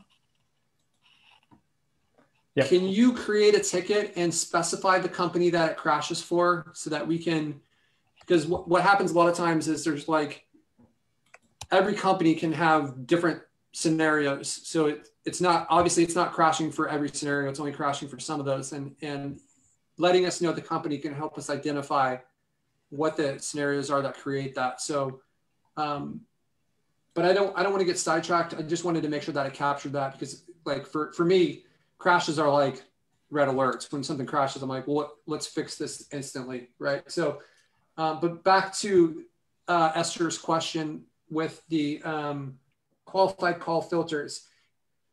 So really, it seems like what you want is you want the notification to happen when there is a qualified call filter. Like, you want to combine this where you say like, hey, send the client a notification that the phone call came from us if it's a first-time caller and it's 30 seconds long, or something like that. Am I right in assuming that, Yes. Esther? Yes. So these notifications up here, they're kind of more intended. Okay, that didn't work. So those notifications up here are kind of more intended for you, which like we can create our clients as users and set up those notifications for them. But it's all it says is like, hey, this event happened. Whereas it sounds like what you would prefer is that they get notified that a call came from you, right? That you get credit for the lead that you sent them, but you don't want it to be for the robocallers or this other stuff. Am I understanding that correctly? Yeah, and it's not even so much the credit, it's the notification in real time. So if they missed it, they can call back. And if I see. Yeah, instead of it coming from CallSling, coming from lead generated. Yeah. Okay. I think with what we have here, here's what you do as a workaround is like, first, I think it would be great if you could create a ticket that asks that, just so, or I don't know, or like maybe Jeff could take a note or somebody, but let's find out, is every lead that arrives, phone call and form submissions, we need to know the answer to that, because this could already be solving that. You could use the qualified call filters and then have like a new lead send out that notification, whether it's a phone call or not. And that would tell them, because that part of the system is set up that way to forward those leads and send it to the client with the information. Right. That's why I was thinking, just have them get the notifications all from the same system. But so these notifications are only in the admin account, not in the users. Actually, no, that doesn't really matter, because the same way I automatically forward forms, I could automatically forward calls now, right? Yeah, that's what I'm saying is if this one is for both calls and leads, or calls and forms, then you could automatically have that be sent to them for that. If it's only for the form submissions and it's not doing it for the calls that are moved over from the qualified call section, then that won't serve that purpose. The notifications are for any type of user, not just for admins. So you could set up this is like as a workaround, you could set it up so that they get a notification for every call. Yeah. Okay. And I just realized it's important to get, they get the recording for a voicemail. I don't know if that would include it. Because so far the links to recordings haven't been included. Yeah, let me just. That got resolved today, didn't it, Patrick? What's that? The call recordings, didn't they get? She wants the recording to be forwarded to her client, right? Oh, right. Yeah, that's really, I think, like, yeah, and that's really the advantage of, it's why I send them automatic emails so that they can listen to the voicemail right away. Let me just take a little note here for 1 second, because I want to make sure. I think that what you're requesting is a really good feature, and I also think it's really minimal effort on our end to make it happen, because we have pretty much everything in place we need. We just need to make a couple small changes. Are qualified. Just bear with me 1 second, guys. I want to make sure I don't forget this. Does anybody else have any other questions? There's a couple of things in the chat, Patrick. The first one, Phil was asking if we can add in Dollar Call Club. That's defunct as far as I know. It has not been resurrected. I think what he's asking is the service that Dollar Call Club provides. Oh, was that? Is that right, Phil? He typed it in. So yes, it was. That is a bee's nest that I don't want to mess with right now. I tried to have that be a part of my business where I charge my clients extra and have the people answer the phone, and it was just like, it was a nightmare. And I'm friends with Gary, who owned and ran Dollar Call Club, and it was just a really tough business model to work with. And I would advise you guys, when you onboard new clients, to hopefully choose clients that are good at answering the phone, which may not always be possible, but resist this temptation to be the person that answers the calls for them and help them out because they're not good on the phone or whatever, because that's not scalable. And what's gonna, like, that's the biggest problem with it is the scalability is tough on it. When you start to get a lot of different clients stacking up, and you have to know the dynamics of this client offers, like, let's say they're all in the same niche, and like this client has this price and offers this but not this, and you're expecting people to have that memorized in real time and handle this in an industry where they don't really know. It's just like, it's going to hurt the conversion rate. There's like scheduling conflicts that are going to happen. Like, they can't schedule an appointment, so now there has to be like 2 touch points, right? So they make their initial call, and then you take in their information, you pass it to them, and then, like, they got to call them back, right? Yeah. So I think it's definitely a challenge that is best left with the business owner to resolve in their own way, because they might have, a family member who's out of work and will answer the phone, or maybe they want to, whatever, something, but not us. Anything but us, please. Yeah. That's my first level of prospecting, is I assemble a list, however I have it, of the say the concrete contractors I want to go after. And the first thing I do is have either me or my VA call them. And if they don't answer the phone, or if they answer it poorly, they do not get contacted. That's right. Because you can't solve that problem for them. Yeah. It's not even if they do answer the phone, Harry, and I'm sure everybody on this call has had this experience where they might answer the phone once, but they don't answer the next time, or they answer it and they're on the run, they got concrete in their hands, or whatever the case is. There's always going to be all these scenarios that pop up where they may be excellent one minute and horrible the next. That's right. That's exactly right. Yeah, or they, we don't need to go into that. So then Brendan was asking in the Facebook chat if there's any update on the exit data issue. Yes, we've kind of put it on pause. I've heard mixed rumors that Facebook has started to remove some of the data from the photos, and I haven't tested it. And then, we've kind of had some pivots that we've had to make, but it is still on our agenda. It is partially completed. So I don't have a definite good timeline answer on when that will be live, but I just want to make sure that it's going to be valuable to you guys before we take the time to build it out, right? And make sure that I've heard that Google's started scraping or discarding the metadata when you load it, and I just want to confirm that that's not the case, because I don't know if it is or not, but yeah, so still on our agenda, just and don't have a timeline for it, but pending it's still a valuable thing. We will absolutely do it. It's not that much extra to add. And then finally, Matthew's asking if there are any updates to CallSling, coming to CallSling. That I wouldn't know. I don't know if he is asking if there are any improvements to how CallSling is integrated into Lead Generated, if that's potentially part of the question. Improvements in CallSling itself. So I'm not part of that development team.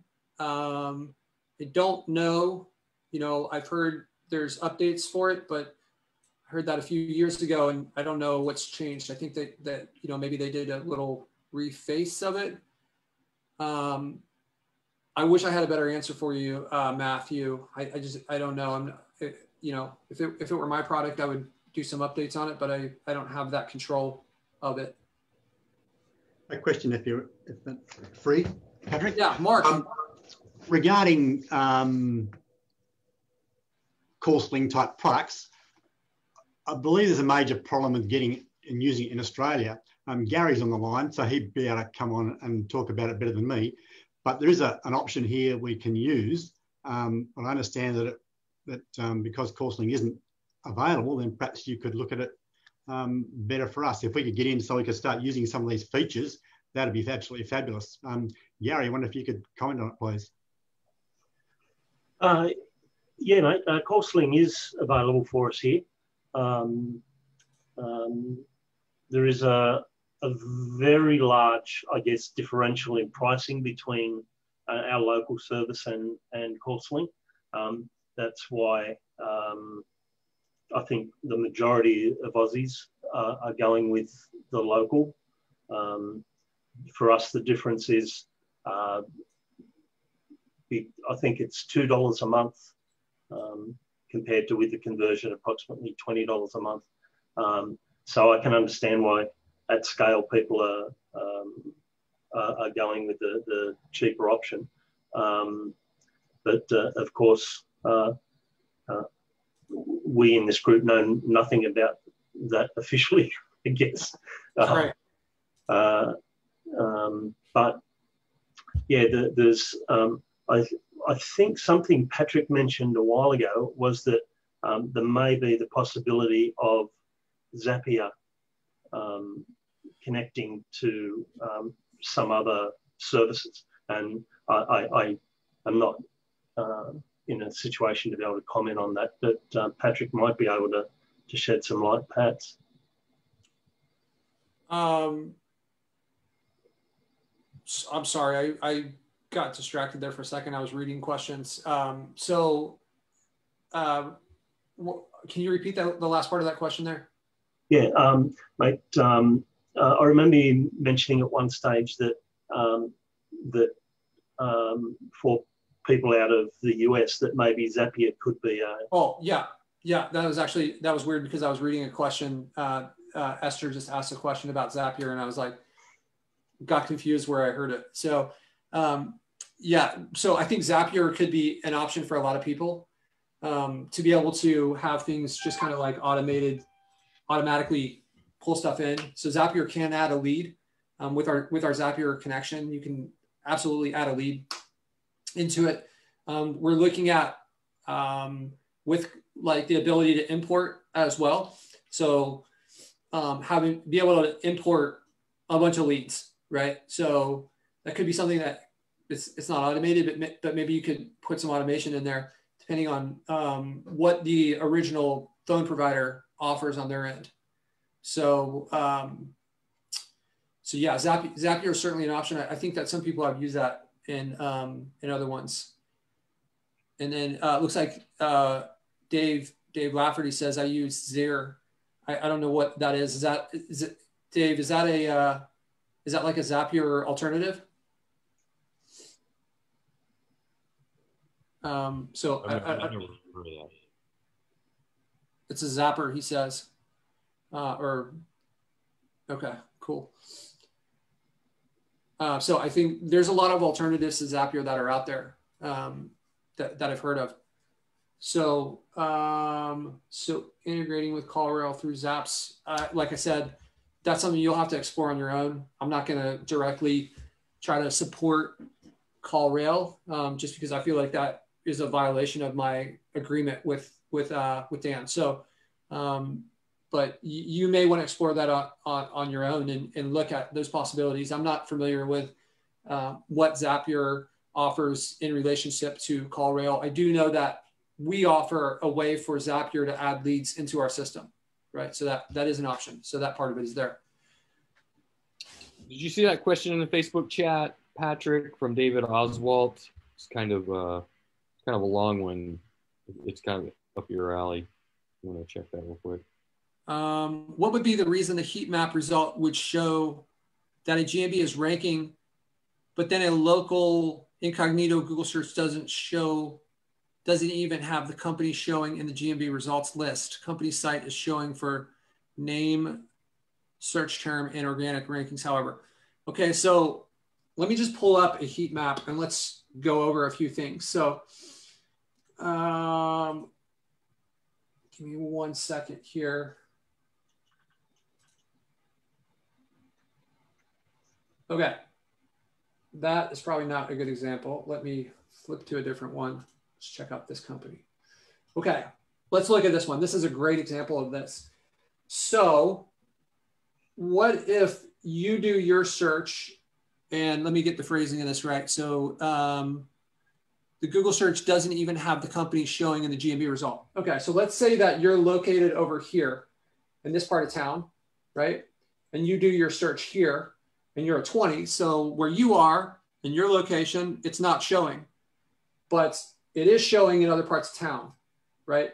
Also, an incognito is great because it's going to get rid of your cache history, and it's not going to take it, like, it's not going to take into account the searches that you've done on Google while you're logged into your account. However, Google is more than capable of determining your IP address and associating searches with your IP address. So regardless of whether you're in an incognito browser or not, it knows that like someone on that IP address has done a search. So like you don't have a completely clean history just because you've gone into incognito mode, right? And as we see in searches like this, if you're any one of these spots outside of this, then you're not showing up, but over here you are. And I mean, this can play out a lot of different ways. So that could be one reason that that's happening. Would it not be showing up altogether, or would it show up down the list? I mean, not, when I say it's not showing up on those GMB results, you know, sometimes you have one page of results, maybe you might have 12 pages of results. Yeah. It's not showing for that keyword at all. Not on first page, second page, whatever. I think there's actually only about one page. Maybe it bleeds into page 2, just a small bit, but I mean, it's not even on the list. Right. So at all, but it is showing up for the same search term in organic ranking. So I know that like it's tracking that ranking.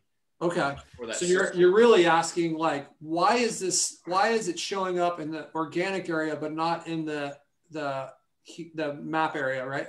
Well, that, but also like if I do a heat map tool for that particular GMB, it does show, you know, the ones closer to its location, it does show that it would, you know, be in a colored result. But it sounds like from like a map perspective, Google doesn't think that your property is very strong, and it's going to have kind of like these inconsistent results of when, like, it's like maybe it doesn't 100% agree that this search term is related to how it views it. So you would think that like it would just tack it on to the end, right? Like if it's a poor ranking one, but what happens when it doesn't do that? It's like Google just doesn't even think you're relevant to this searcher. And, you know, it's hard to speculate exactly on that. What our tool does essentially is it goes out and it performs the Google searches, and it moves the longitude and latitude to those points, and then it scrapes the results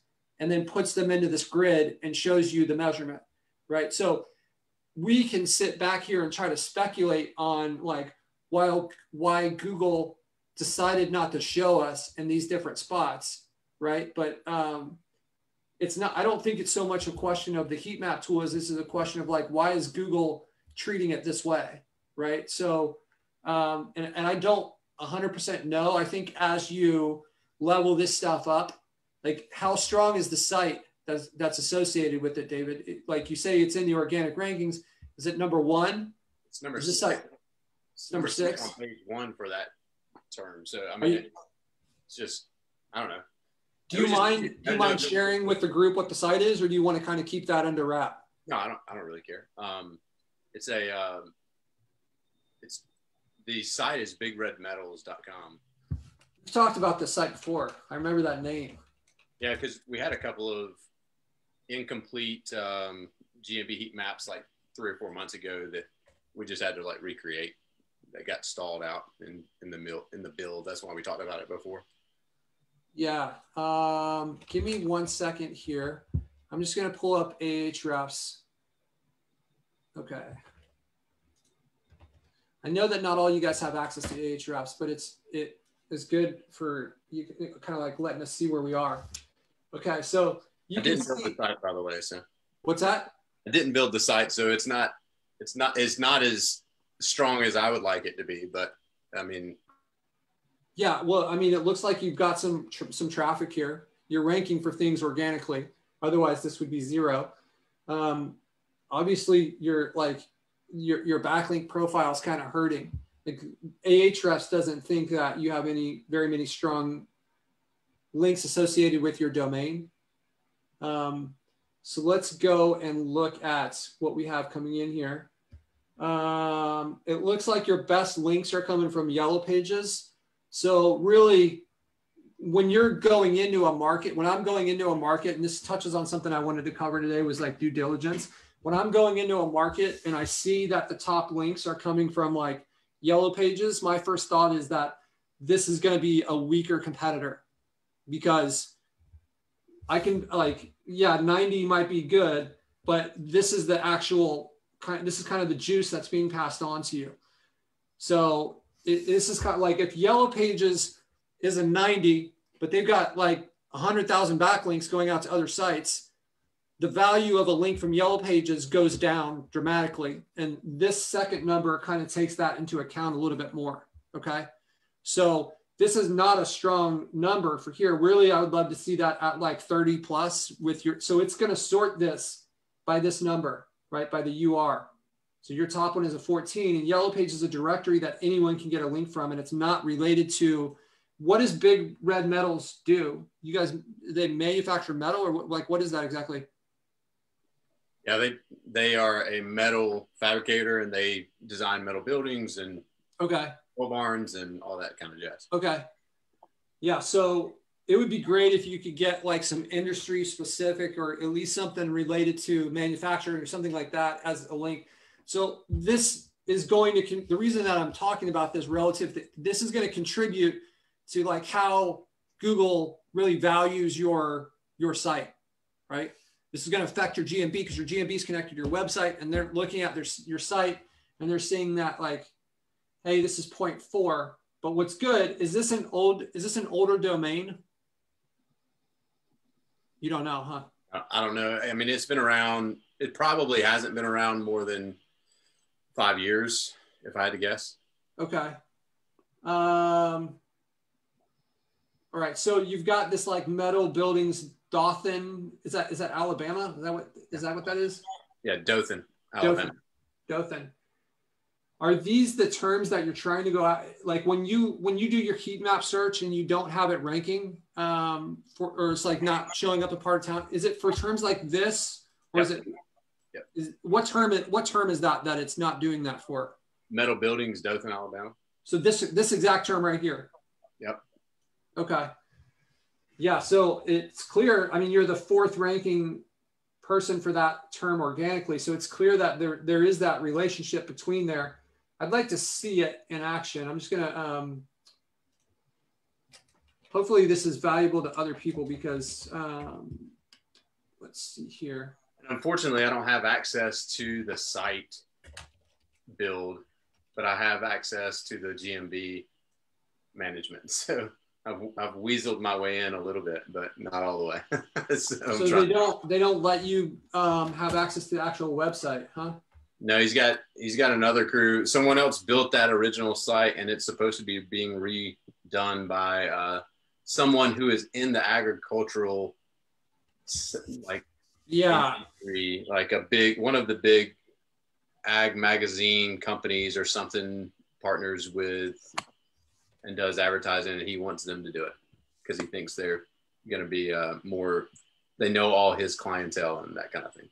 Really that, like, I mean, it sucks that that's their viewpoint. And if you can figure out a way to change that viewpoint, I think that he'll thank you for it later on. But looking at this is pretty awful. I would ask him to try to get them on the phone a couple of times with a couple of small issues and see how that goes over for him. Yeah. It's a good call. He actually told me he was going to include me on one of their consultation calls, because I told him hey, if they're redoing this site, I don't have to do it. But if they're going to do it, they need to do this, this, and this. Right. Because it's going to help you. And he goes, cool. Hey, I want you to be on this call with us whenever it gets to that point. And I'm like, all right, great. So it just hasn't gotten there. David, how long have you been in the group and doing this stuff for? 5 years. Okay. Too long. Yeah. Well, it is what it is. We've all got our own life stuff going on too here. You know, I mean, there's people in that. There's plenty of people that have been in for 7 years that, you know, people like they've had their own life happen, and you know maybe they're not where they want to be. It's just like everybody's got their own pace. If you feel like it would be, I don't want to. I like hesitate to offer this, but like I would love to get on that call with you and just appear as a part of your agency and be like, dude, this is the problem. Like, because I'm looking at this thing and this is just like, they're not going to get what they need with this site. Look, I mean, look at the metadata here. Short codes. Is that what we run a rank for? Services, HTML styles. This page shouldn't even be showing. Metal roofing. Like this stuff is so far from optimized. It's going to create like, it's going to make you look bad because you're not going to be able to perform with a website like this. Look how many words are on this homepage. Probably 300, maybe 400. Not many. Yeah, it's in like, this is like, they probably have 1, 2, 3, 4. They had 68 pages listed there on their, let me go back, on their index. But I mean, not these, a lot of these pages don't look like they're real pages. Let's see here. You wanted to take these guys on as SEO client or as a lead gen client? This is an SEO client for him. That's lorem ipsum that they have on this page. I would just sell your own site and outrank them and smoke them and then come in and sell them the leads for double the price. The problem with that idea for this client is there's such a like, there's probably not a ton of people that are, they probably don't have a lot of competition, right? Like, there's a fair amount of competition in town. And what kind of piqued his interest, because he knows that I like pitched him on some of this stuff before. And I had done a little bit of content marketing for him, just like putting some articles out. And I said, hey, let me just do this. It's going to help at least, you know, put some information out there because you guys don't have it on your site. So let's get some articles written about your site, linking to your site about what you do. And so hopefully that'll help since I can't have the site. And so I've started doing a little bit of that, but basically it really piqued his interest. And I said, we need to kind of fix some of the things in the GMB because it wasn't even showing up at all. And I said, let me have access to it because another lead generator popped in and put a Dothan Metal Buildings GMB in, didn't have a site, wasn't, you know, it was just a lead generator, dropped a pin downtown, got an address and started ranking like third in the maps with no reviews and anything. And he was like, who is this? Yeah.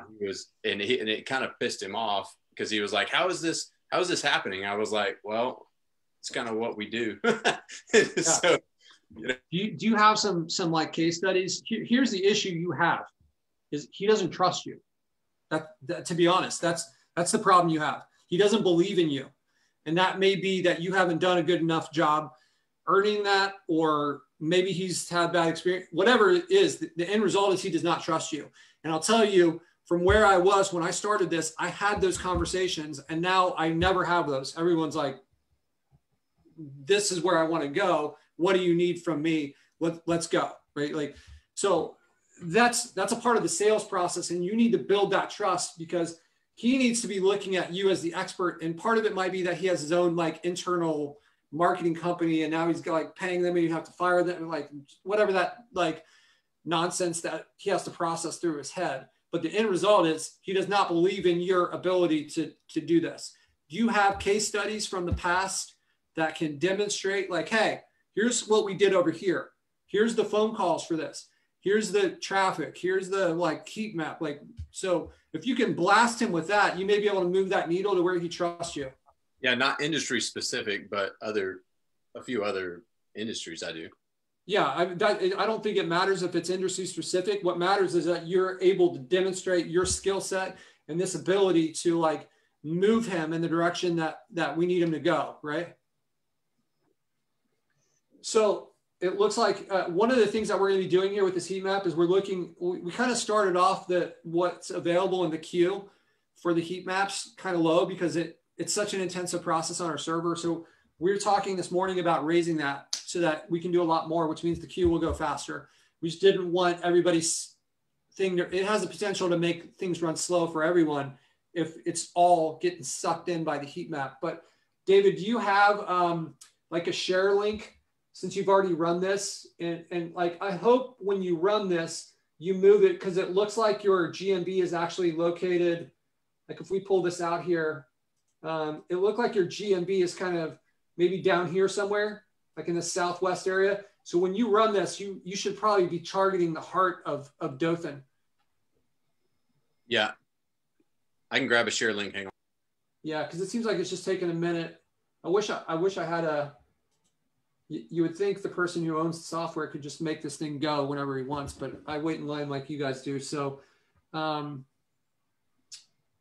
don't know what your guys' experience has been like. Do you guys feel like it seems like we have to wait and I wish this thing would launch faster? Or is it like, well, usually it goes pretty quick, but sometimes I have to wait. I'd love to hear that feedback from you guys. If you throw it into the chat and let me know what your experience has been like that, because we haven't had people complain about it. But if that was something that was on the wish list, usually it's very quick. One more question about heat maps. I don't want to get lost in the mix here. It's where would they find the best videos on how to rank in the grids, the specific grid locations on the heat map with the changes in the new group? Like where would that video be? Yeah, so it's not in the lead generated group, but I'm basically have all the videos that I've done on this subject, and I'm going to be uploading. We just started this group a couple of days ago, so I'm going to be uploading those in there so that it's kind of like a library for you guys on how to rank that stuff. That was for Dawn. What's that? That was for Dawn. I'm just. Oh, okay. I see. Yeah, Dawn just signed up for lead generated. Awesome, yeah. Dawn. Welcome, man. I hope you like it. We've got a lot of tutorial videos, as you hopefully saw, that show you how to use the software. What your question is really not about how to use the software. It's how to rank something, right? Which is more like a lead gen SEO, which obviously I'm on this call, we're providing those types of answers, but with the video stuff is like the walkthrough of that is very geared towards, hey, here's how the different tools in it work. In this group, we'll be focused more on this type of question though. And I'm going to grab all the videos that I've done on this subject and load them into this group. So they're kind of all organized in there. Okay, cool. I see your link here, David. So let's launch this thing up. Okay, cool. So you've kind of targeted the south part of it. And I see that it doesn't look like you're ranking anywhere for metal buildings Dothan. Yeah, I did another one that it ranked and it was a different key term. So it was actually,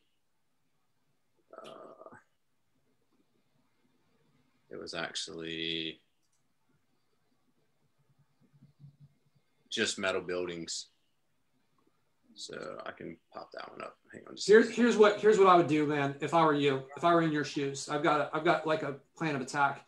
First is you've got like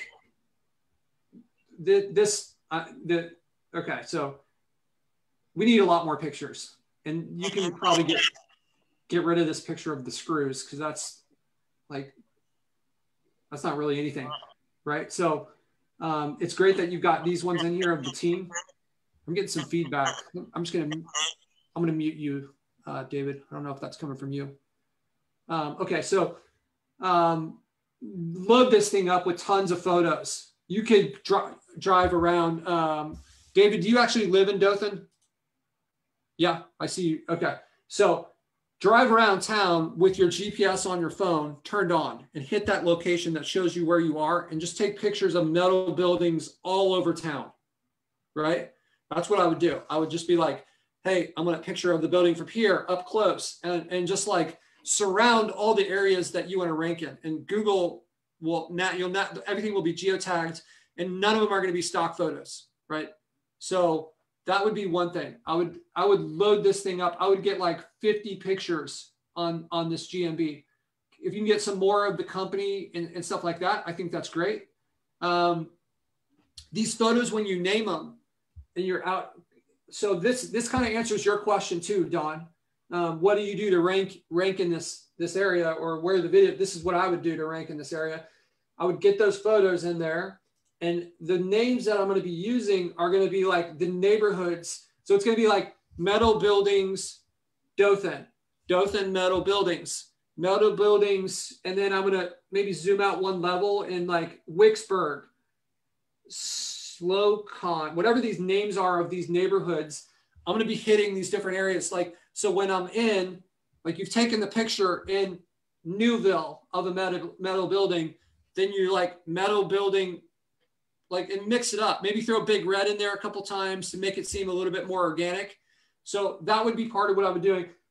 You need to get these guys to, like, they need a lot more content on their site, and they need to, like, here's what I would do too, is I would, like, I'm hesitant. I'm going to tell you how I would rank the site if I were in your shoes, but I don't know that, like, you may have a bigger issue with the way you're like structuring things where it's an SEO client and it's like, I don't know that I would spend a ton of time on an SEO client personally, but that's a separate thing. If this were my site and I were trying to rank it, maybe I own Big Red Buildings, you've got to get all these pointless pages de-indexed. That's just like a lead weight on your foot. And then you've got like whoever's in charge of this, like they clearly don't know what they're doing because they have hello world. Like this is not what we want to rank for. There's an association there, right? You've got like a layer slider. So this is, they've allowed things on the website to be indexed that weren't supposed to be indexed. And then for the pages that they do want indexed, they're terrible. This like metadata, services, is that what you want to rank for? So put in here what you want to rank for and put in here what's going to get clicked on, right? So like maybe this is like we, you know, how many years they've been in business? Maybe they've been in business 30 years. So what could be on there, you want to kind of blend what you want to rank for and click-through rate. So Google is actually considering click-through rate as a ranking factor. So put something in there that looks like, if you put something in parentheses, that typically grabs people's attention. If you put a year in there, like 25 years in business in parentheses, metal building installation, Dothan, right? So like some kind of combination of those type of things. And you want to sit down, and there's some really good sites out there, like SERP Preview. So if you do something like this, I don't know where I don't think this is the one I usually use, but you can put in the meta title and see what it looks like and try to build something that's going to be really attractive. You got to get that click-through rate up, and you've got to optimize it in a way that goes after the keywords, because whoever did this doesn't have any clue what this is like SEO 101, right? They should, like, these meta things need to be dialed in. No one's going to click on, like, how exciting is it to click on, like, what is this, short codes? I'm going to go to this page. This is nonsense. I'm bouncing, right? I'm out of here. Now your bounce rate's hurting, and like, it's destroying the site essentially. That's the message that needs to be delivered to the owner. And don't be afraid. Like, I mean, I wouldn't be afraid to I would say it in that tone, like almost like, maybe not with like, this person doesn't know what they're doing, leave that part out, but it's just like, this is what's really hurting your site is this. Let them come to that assumption on their own, because it sounds like these people may be employees that are like, you know, you don't want to destroy there. Okay. Dave Lafferty, you see him. So those of you guys who don't know Dave, oh, look, so Jeff says a 360 photo in there as well. So those of you guys don't know Dave, he's been in the group for a long time, somebody that really knows what he's doing. So, you know, you could be building out pages that cover all of these things that he's listed off too. Like, dive down at like the competition for terms like this that Dave's listing, like commercial metal buildings, retail metal buildings. Like, you don't want to go crazy where you're like spamming it, but you want to like you want to make sure that like, hey, these like maybe you have an applications page where like, and then on the applications page, you talk about all the different ones, and that could go to like, hey, these are some of the churches that we've done, and like, then you've got like photos and you're like talking about the actual project rather than making it seem like super spammy, right? Can I make just a couple of quick comments on it? Yeah, absolutely. Yeah. So just going back to the photos, don't be afraid, guys, to throw, as Patrick said, to throw a lot of photos on those GMBs. There is a limit to the amount of photos that a GMB will accept, but it's 2,000. So by Google setting that parameter so high, they really are expecting you to dump a bunch of photos on there. So don't hesitate to throw them up. On the data side of it, there is some conjecture about that data sticking. The reality of it is that the data is stripped from the photos when you download them back out of the GMB. Now, what is not known very well is whether or not Google is paying attention to that data as it comes in. So even if someone tells you, don't worry about putting your metadata on because Google strips it out, keep putting it in because we don't know whether or not they're paying attention to it as it comes in. So that's a critical thing. That doesn't matter who tells you that, don't always put the data in there. And David, just from a viewpoint of that client, I would probably start to maybe give them a little bit of a hint of FOMO, like these things are such an important part of this project for you that because I only want to be successful with the jobs that I do, there are some things in here that would prevent me from being that successful provider for you. So you don't have to say to them, I'm not going to do it if you don't get these things done. But if you back that down a little bit and give them that hint of, shit, if he's jeopardizing this program because of the stuff that other people have done, perhaps that will elevate you to a point where you may have a little bit more of a trust factor going on there. I hope that those things help guys a little bit. Yeah, I think exactly what Gary said, and I would be leveraging this heat map too, and letting them know, like, hey, this is how you're ranking all across town, and this is a result of the people that have, like, all the stuff that you've done on this site. This is a result of that. I've done other sites. Here's our results in these other sites. Let's take a look at who's winning in this market. Maybe you've heard of, let's see who. Store-all custom buildings is absolutely, their average is a 1. So they're number 1 in every single spot on this map, right? What does that look like? This is probably costing, with your guys' ticket price, this is where the FOMO that Gary's bringing in comes into. It's like the absence from ranking in this number 1 spot is costing you probably millions of dollars a year. So yeah, you're free to continue on doing this using the same people you've used. But based on my expert opinion and the successful projects that I've had, I think these are some major problems that exist for your site. And if these are not fixed, there's no chance in us obtaining a ranking like this. Okay. And look, what we do, my time is valuable, right? I've got people that are lined up for our services, and I really like you. I'd love to continue to work with you. But what I do is I want to play big. And for me to be able to justify the rates that I charge, I have to be able to deliver results. And when I don't have the ability to positively impact this in a way that I don't know that long-term I'm going to be able to justify this. So I don't know if it's going to make sense. That can be a scary thing to say to somebody. And if you have 2 clients, then you're risking going down to 1 client. But when you have 75 clients and you're going down to 74, it doesn't seem as scary. What is going to happen is probably not what, like, you use that at your own risk and you deliver it. Like, if you deliver it I would feel really confident delivering it to those people in that tone and in that manner. And I would expect that it would sound scary to somebody, but I would also be really confident that their result is they're going to come back to me. Like, just because like I'm showing I'm not desperate. Like, and whatever things that you have that you can show, like, hey, here's 10,000 leads that came in last month in our agency for the people that are working with us. They've allowed us to do this.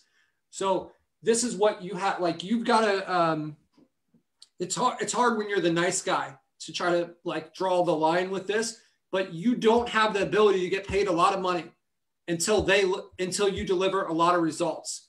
And you don't have the ability to deliver a lot of results until they let you fix this circus that's been created in here. So what are you really potentially missing out on? Like, probably not that much, because there's like long-term, it's not going to work. You can't get, I don't know what they're paying you, but I imagine they're not going to pay you $2,000 or $3,000 a month for not getting any results for very long.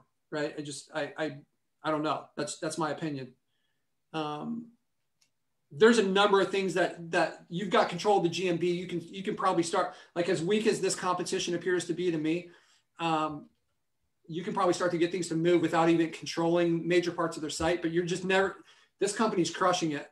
Like, usually when I see a map like this, where there's all ones, that means that the competition is weak, because otherwise people would be fighting. You're not going to go into like Las Vegas air conditioning and see one company who's just got ones all over the whole, it's never going to happen.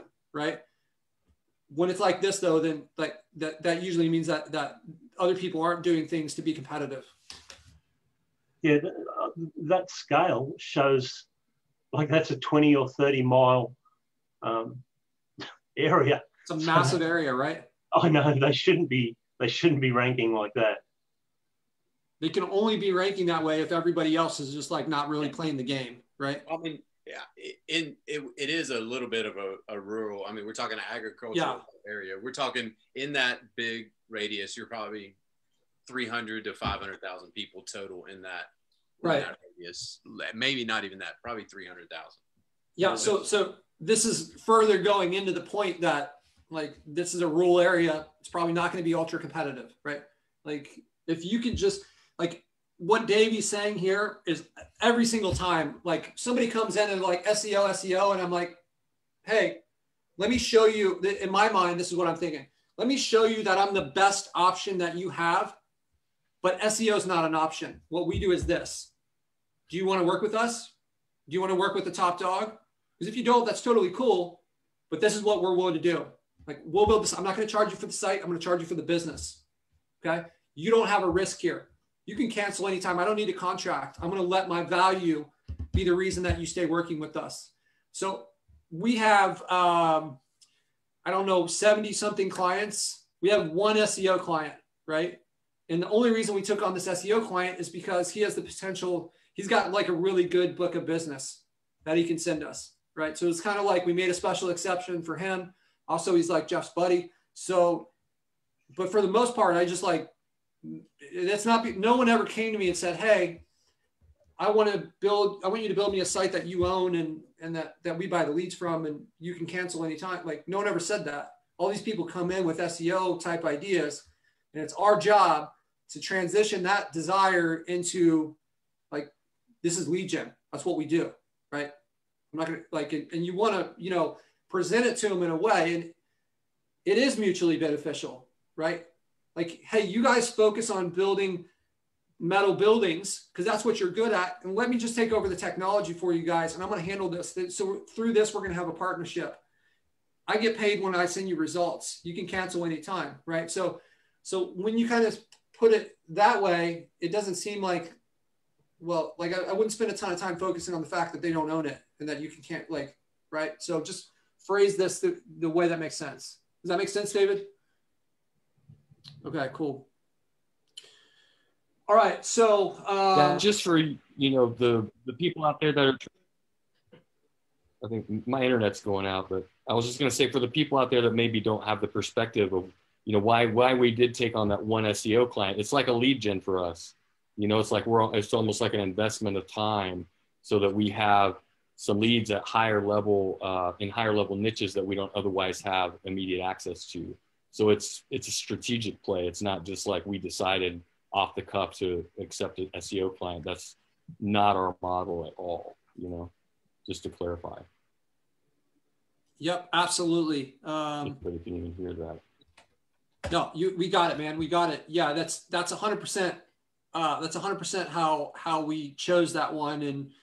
And even while we're doing it, our conversations within the team are so different where, you know, it's like, we need to make money every single month off this client. Like our budget is really, we limit it to make sure that we're taking cash away every single month. We're never going to go in the red on an SEO client, right? So if they're paying us $1,000 a month, I want $500 going into my pocket because I just worried that I could potentially lose this client.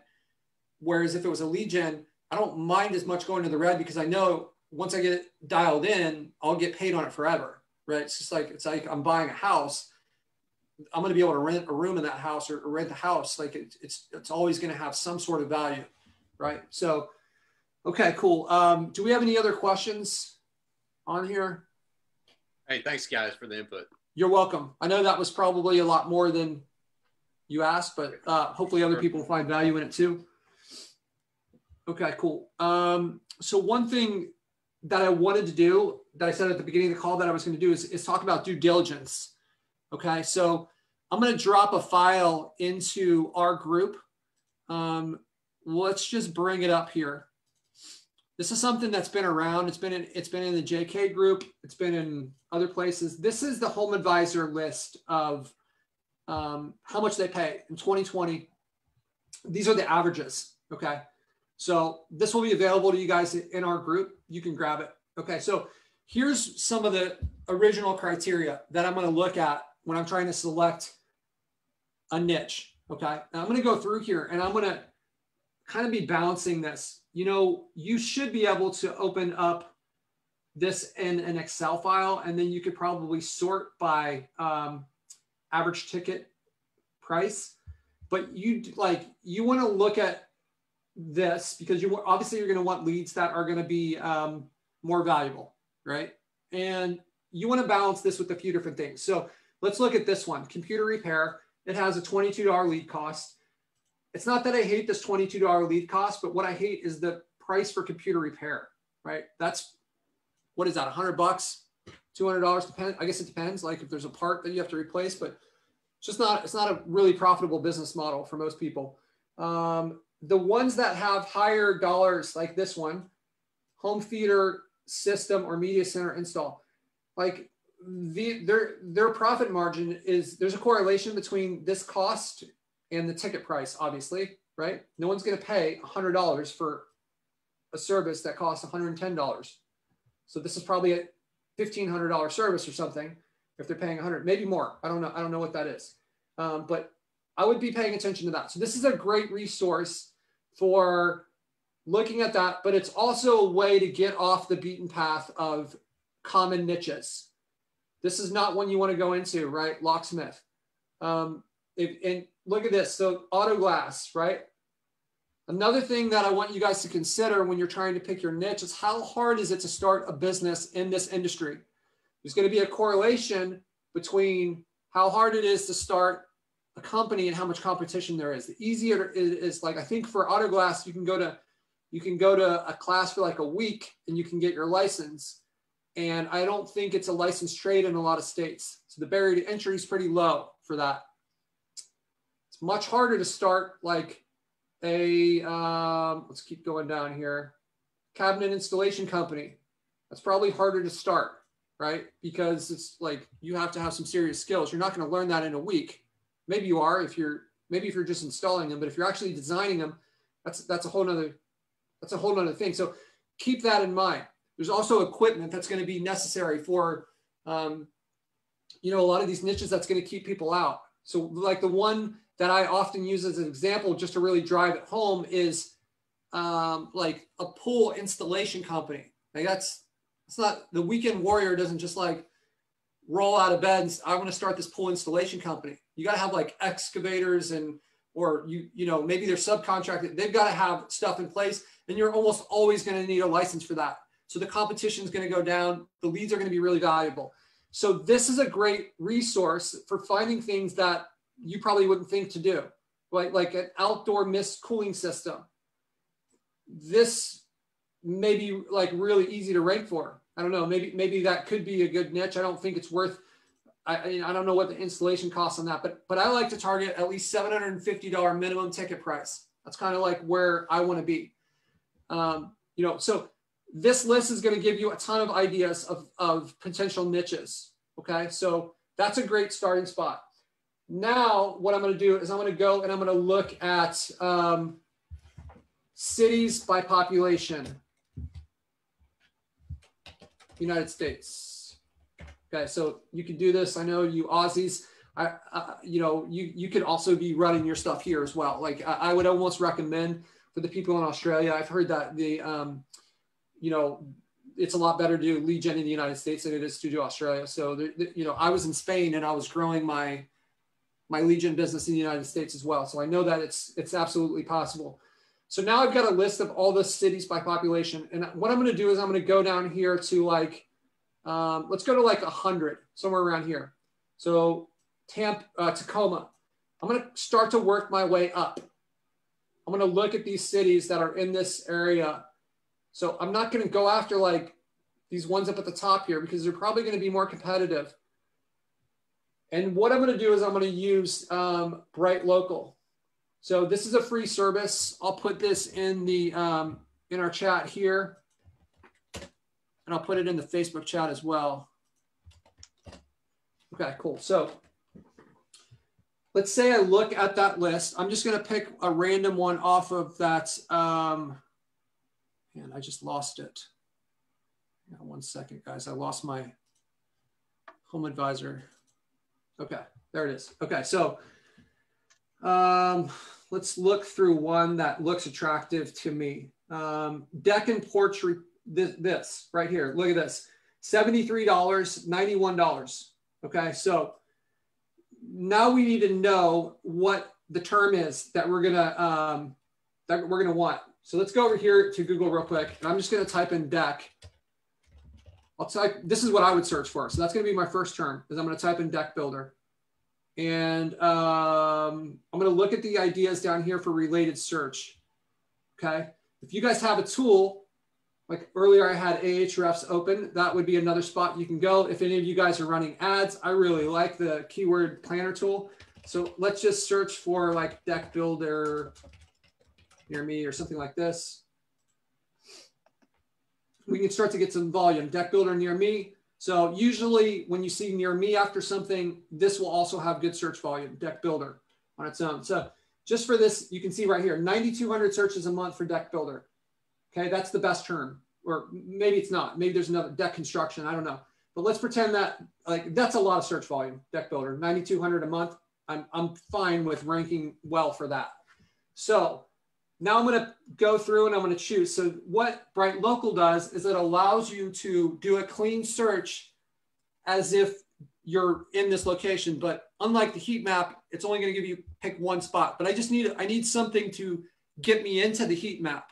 That's what I'm looking for. Is I need like a company to start with in the heat map. Okay, so I think one of the cities we had was Tacoma, right? I believe Tacoma is in Washington, right? Is that right? Tacoma, Washington. Yeah. Okay.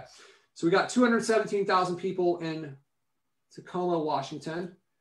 So I'm going to just do a search now for deck builder. And then I'm going to put over here, I'm going to do Tacoma, WA. So it's going to pick some centralized location to perform this search. So I'm going to click here and I'm going to wait for it. Now what I need to do is I need to click on this and it's going to show me the search results. Okay, so this is what they look like. We've got people running ads. That's great. I love to see that. People are willing to pay for stuff. We already know that based on that elusive PDF, that it's between like $70 and $92 for a lead average across it. That's a good size number.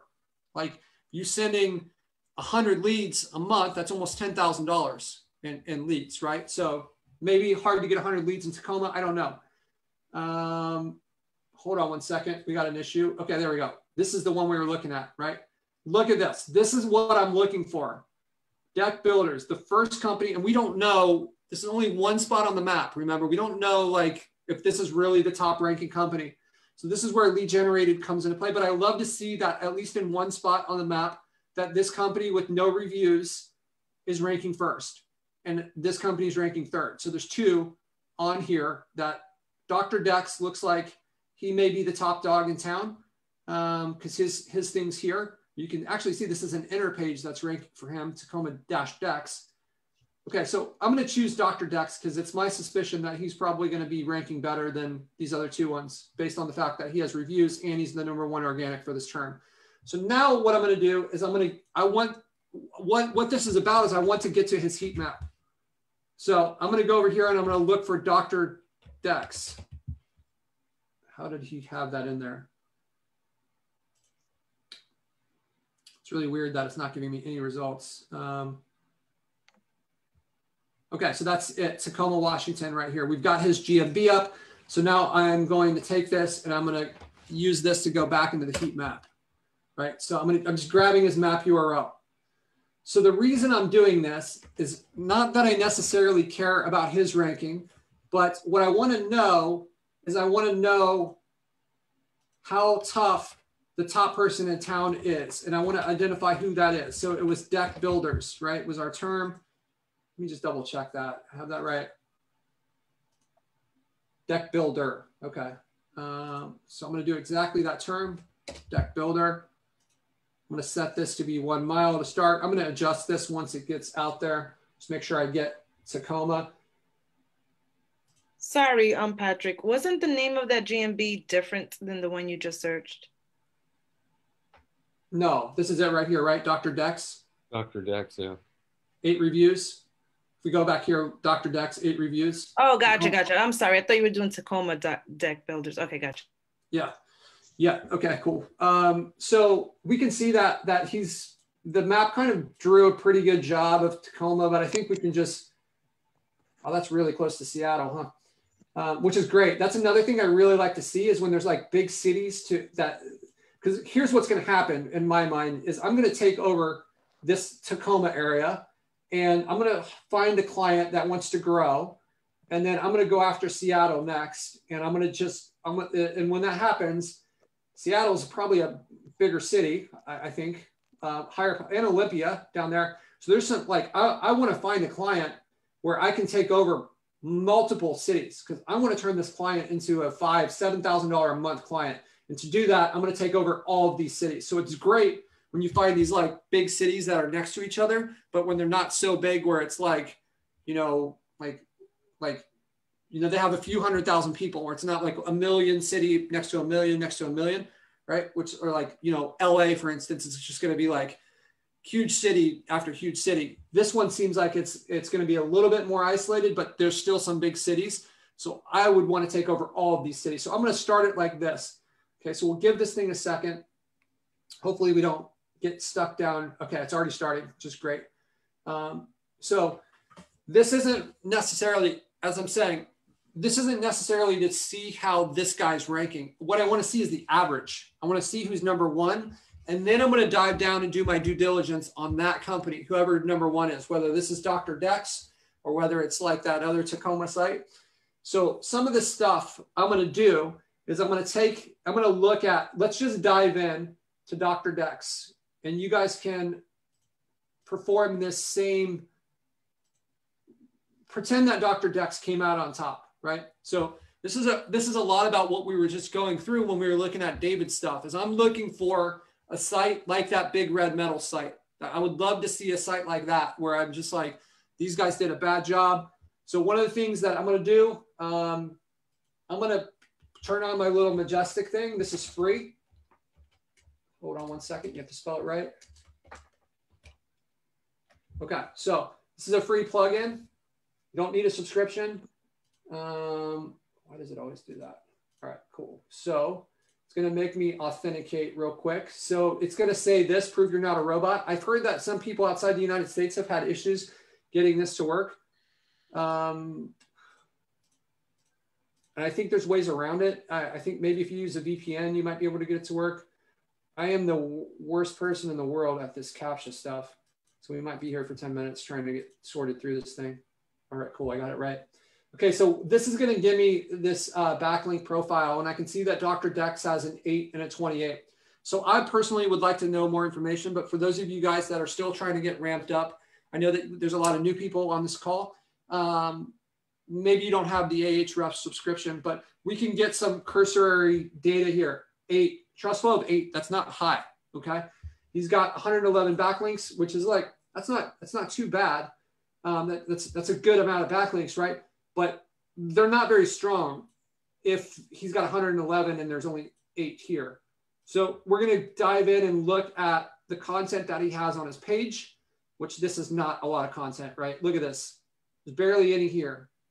Another good tool that you guys might like that I use when I'm doing my due diligence is the word count tool, which is this little weird ribbon thing here. Where did it go?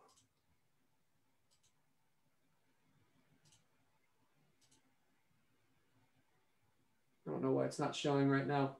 Let me just check something here. What it does is it usually puts a little item in here, but we can just easy enough. I'm going to just look at this and copy this text. And then you can just go here and type in word count tool and paste this in here. But I'm guessing he has less than 500 words, somewhere around there, less than 500 words on this page.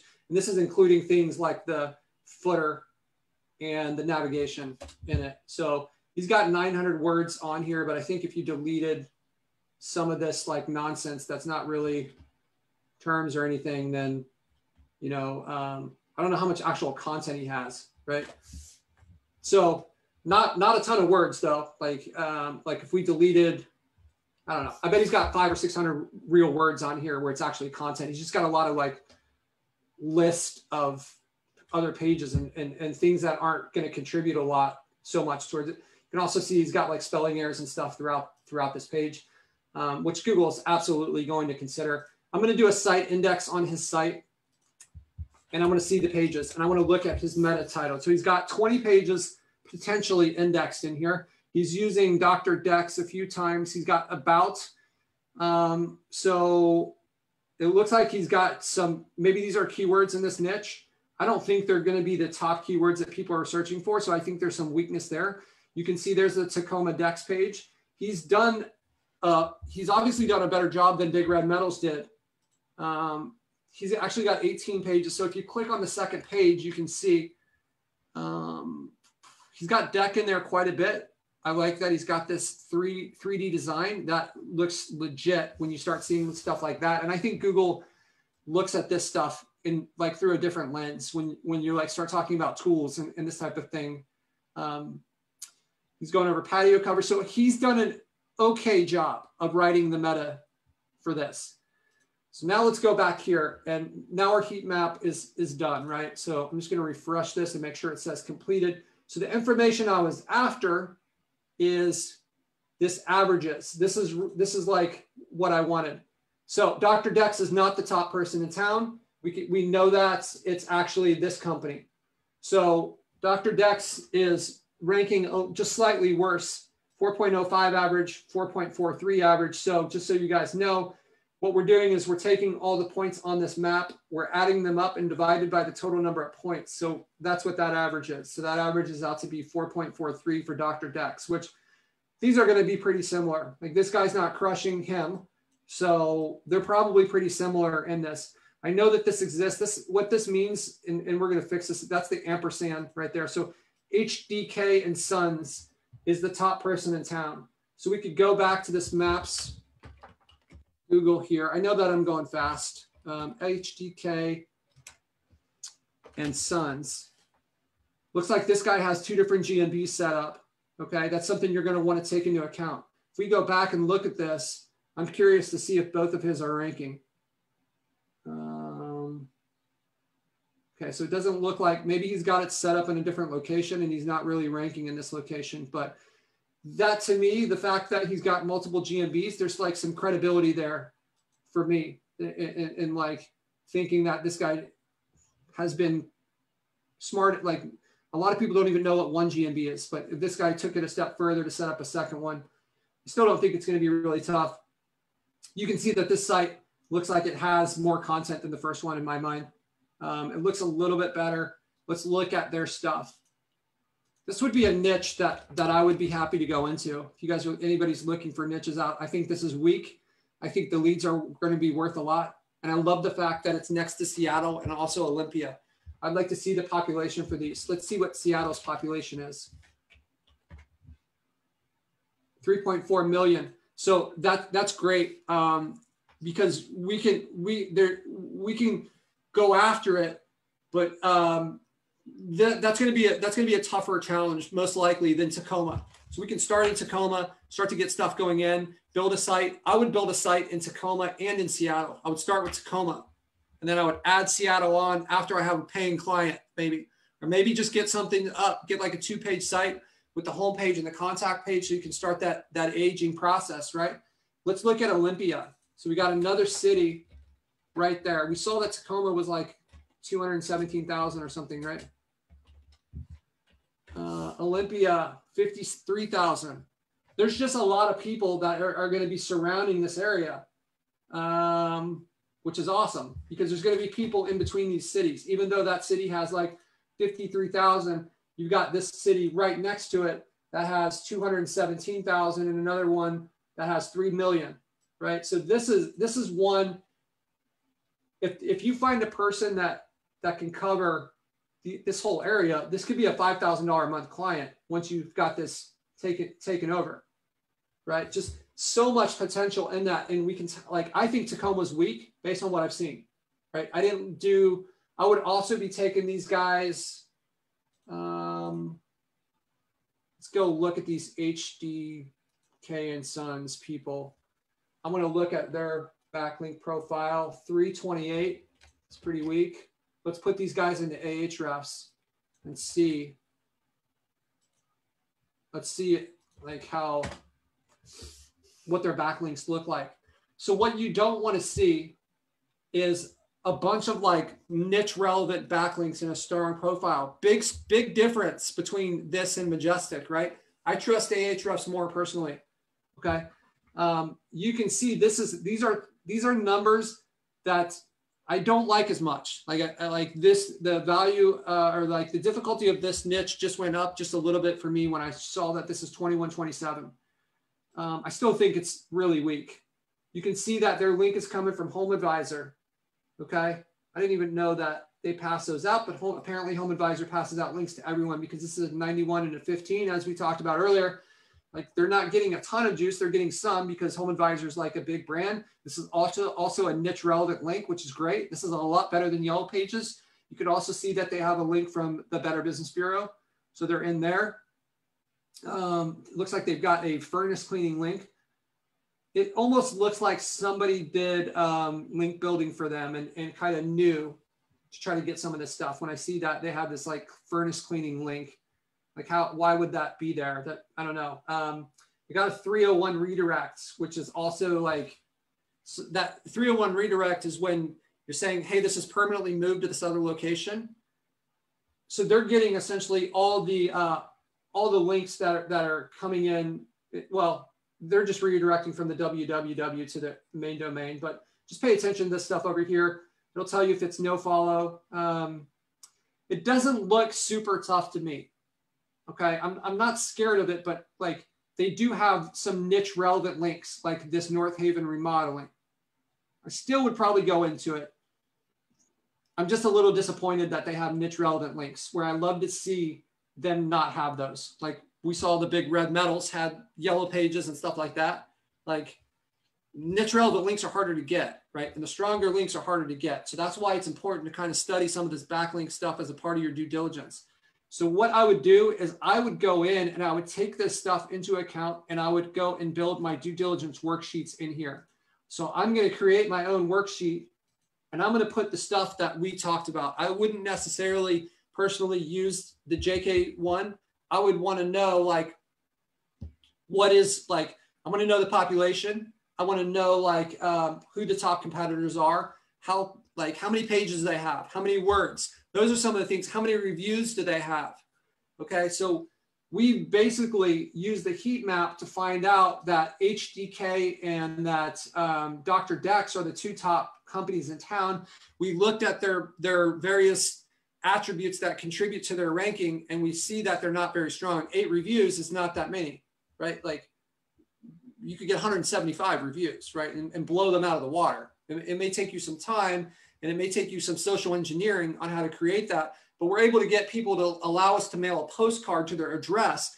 I can imagine we could find a way to get someone to write a few words, right, from this review, especially with the strength of the people in this group. Okay, so that was kind of the due diligence thing that I wanted to cover for today, because I know that some of you guys are struggling choosing niches. So combining the 2 lessons that we learned from last week, where you've got you've got the quick cash method, and here's a way to choose good niches. I think this is excellent stuff if you're in the beginning to focus on, and use this heat map to do your due diligence if you don't have clients yet. Once you have clients, use this to find ways to improve your rankings like we did with David. Once you have the thing ranking and leads coming in and it's time to find clients, use this as a way to find new clients and, as a prospecting tool. It's lights out for prospecting. Okay, so I'm going to circle through here and just see, Jeff, do you know if there's any questions, or does anybody have a question they want to ask? Because if not, we've been on here for 2.5 hours. I'm gonna wrap this thing up, but I'm happy to answer any final questions. Looking out at me, Patrick. Okay, I know that was a little bit fast through it, but I wanted to I wanted to make sure that you guys had that piece of it, because I wanted to make sure that aside from just answering questions on different functions and features within Lead Generated, that I give you guys some nuggets that you can use to try to improve your lead generation business as well. So cool. All right. Well, if there's no final questions, it was great to see the guys that are on the Zoom. And yep, like I said, if you're not in the Facebook group yet, join it. We're going to be doing these calls every Wednesday at 6:30. If there's anybody that you think would benefit from this or is using this that isn't a part of the group, be sure and invite them in. So I appreciate you guys. Let me know what questions you guys have, and enjoy the rest of your week, and we'll talk soon. Thanks a lot.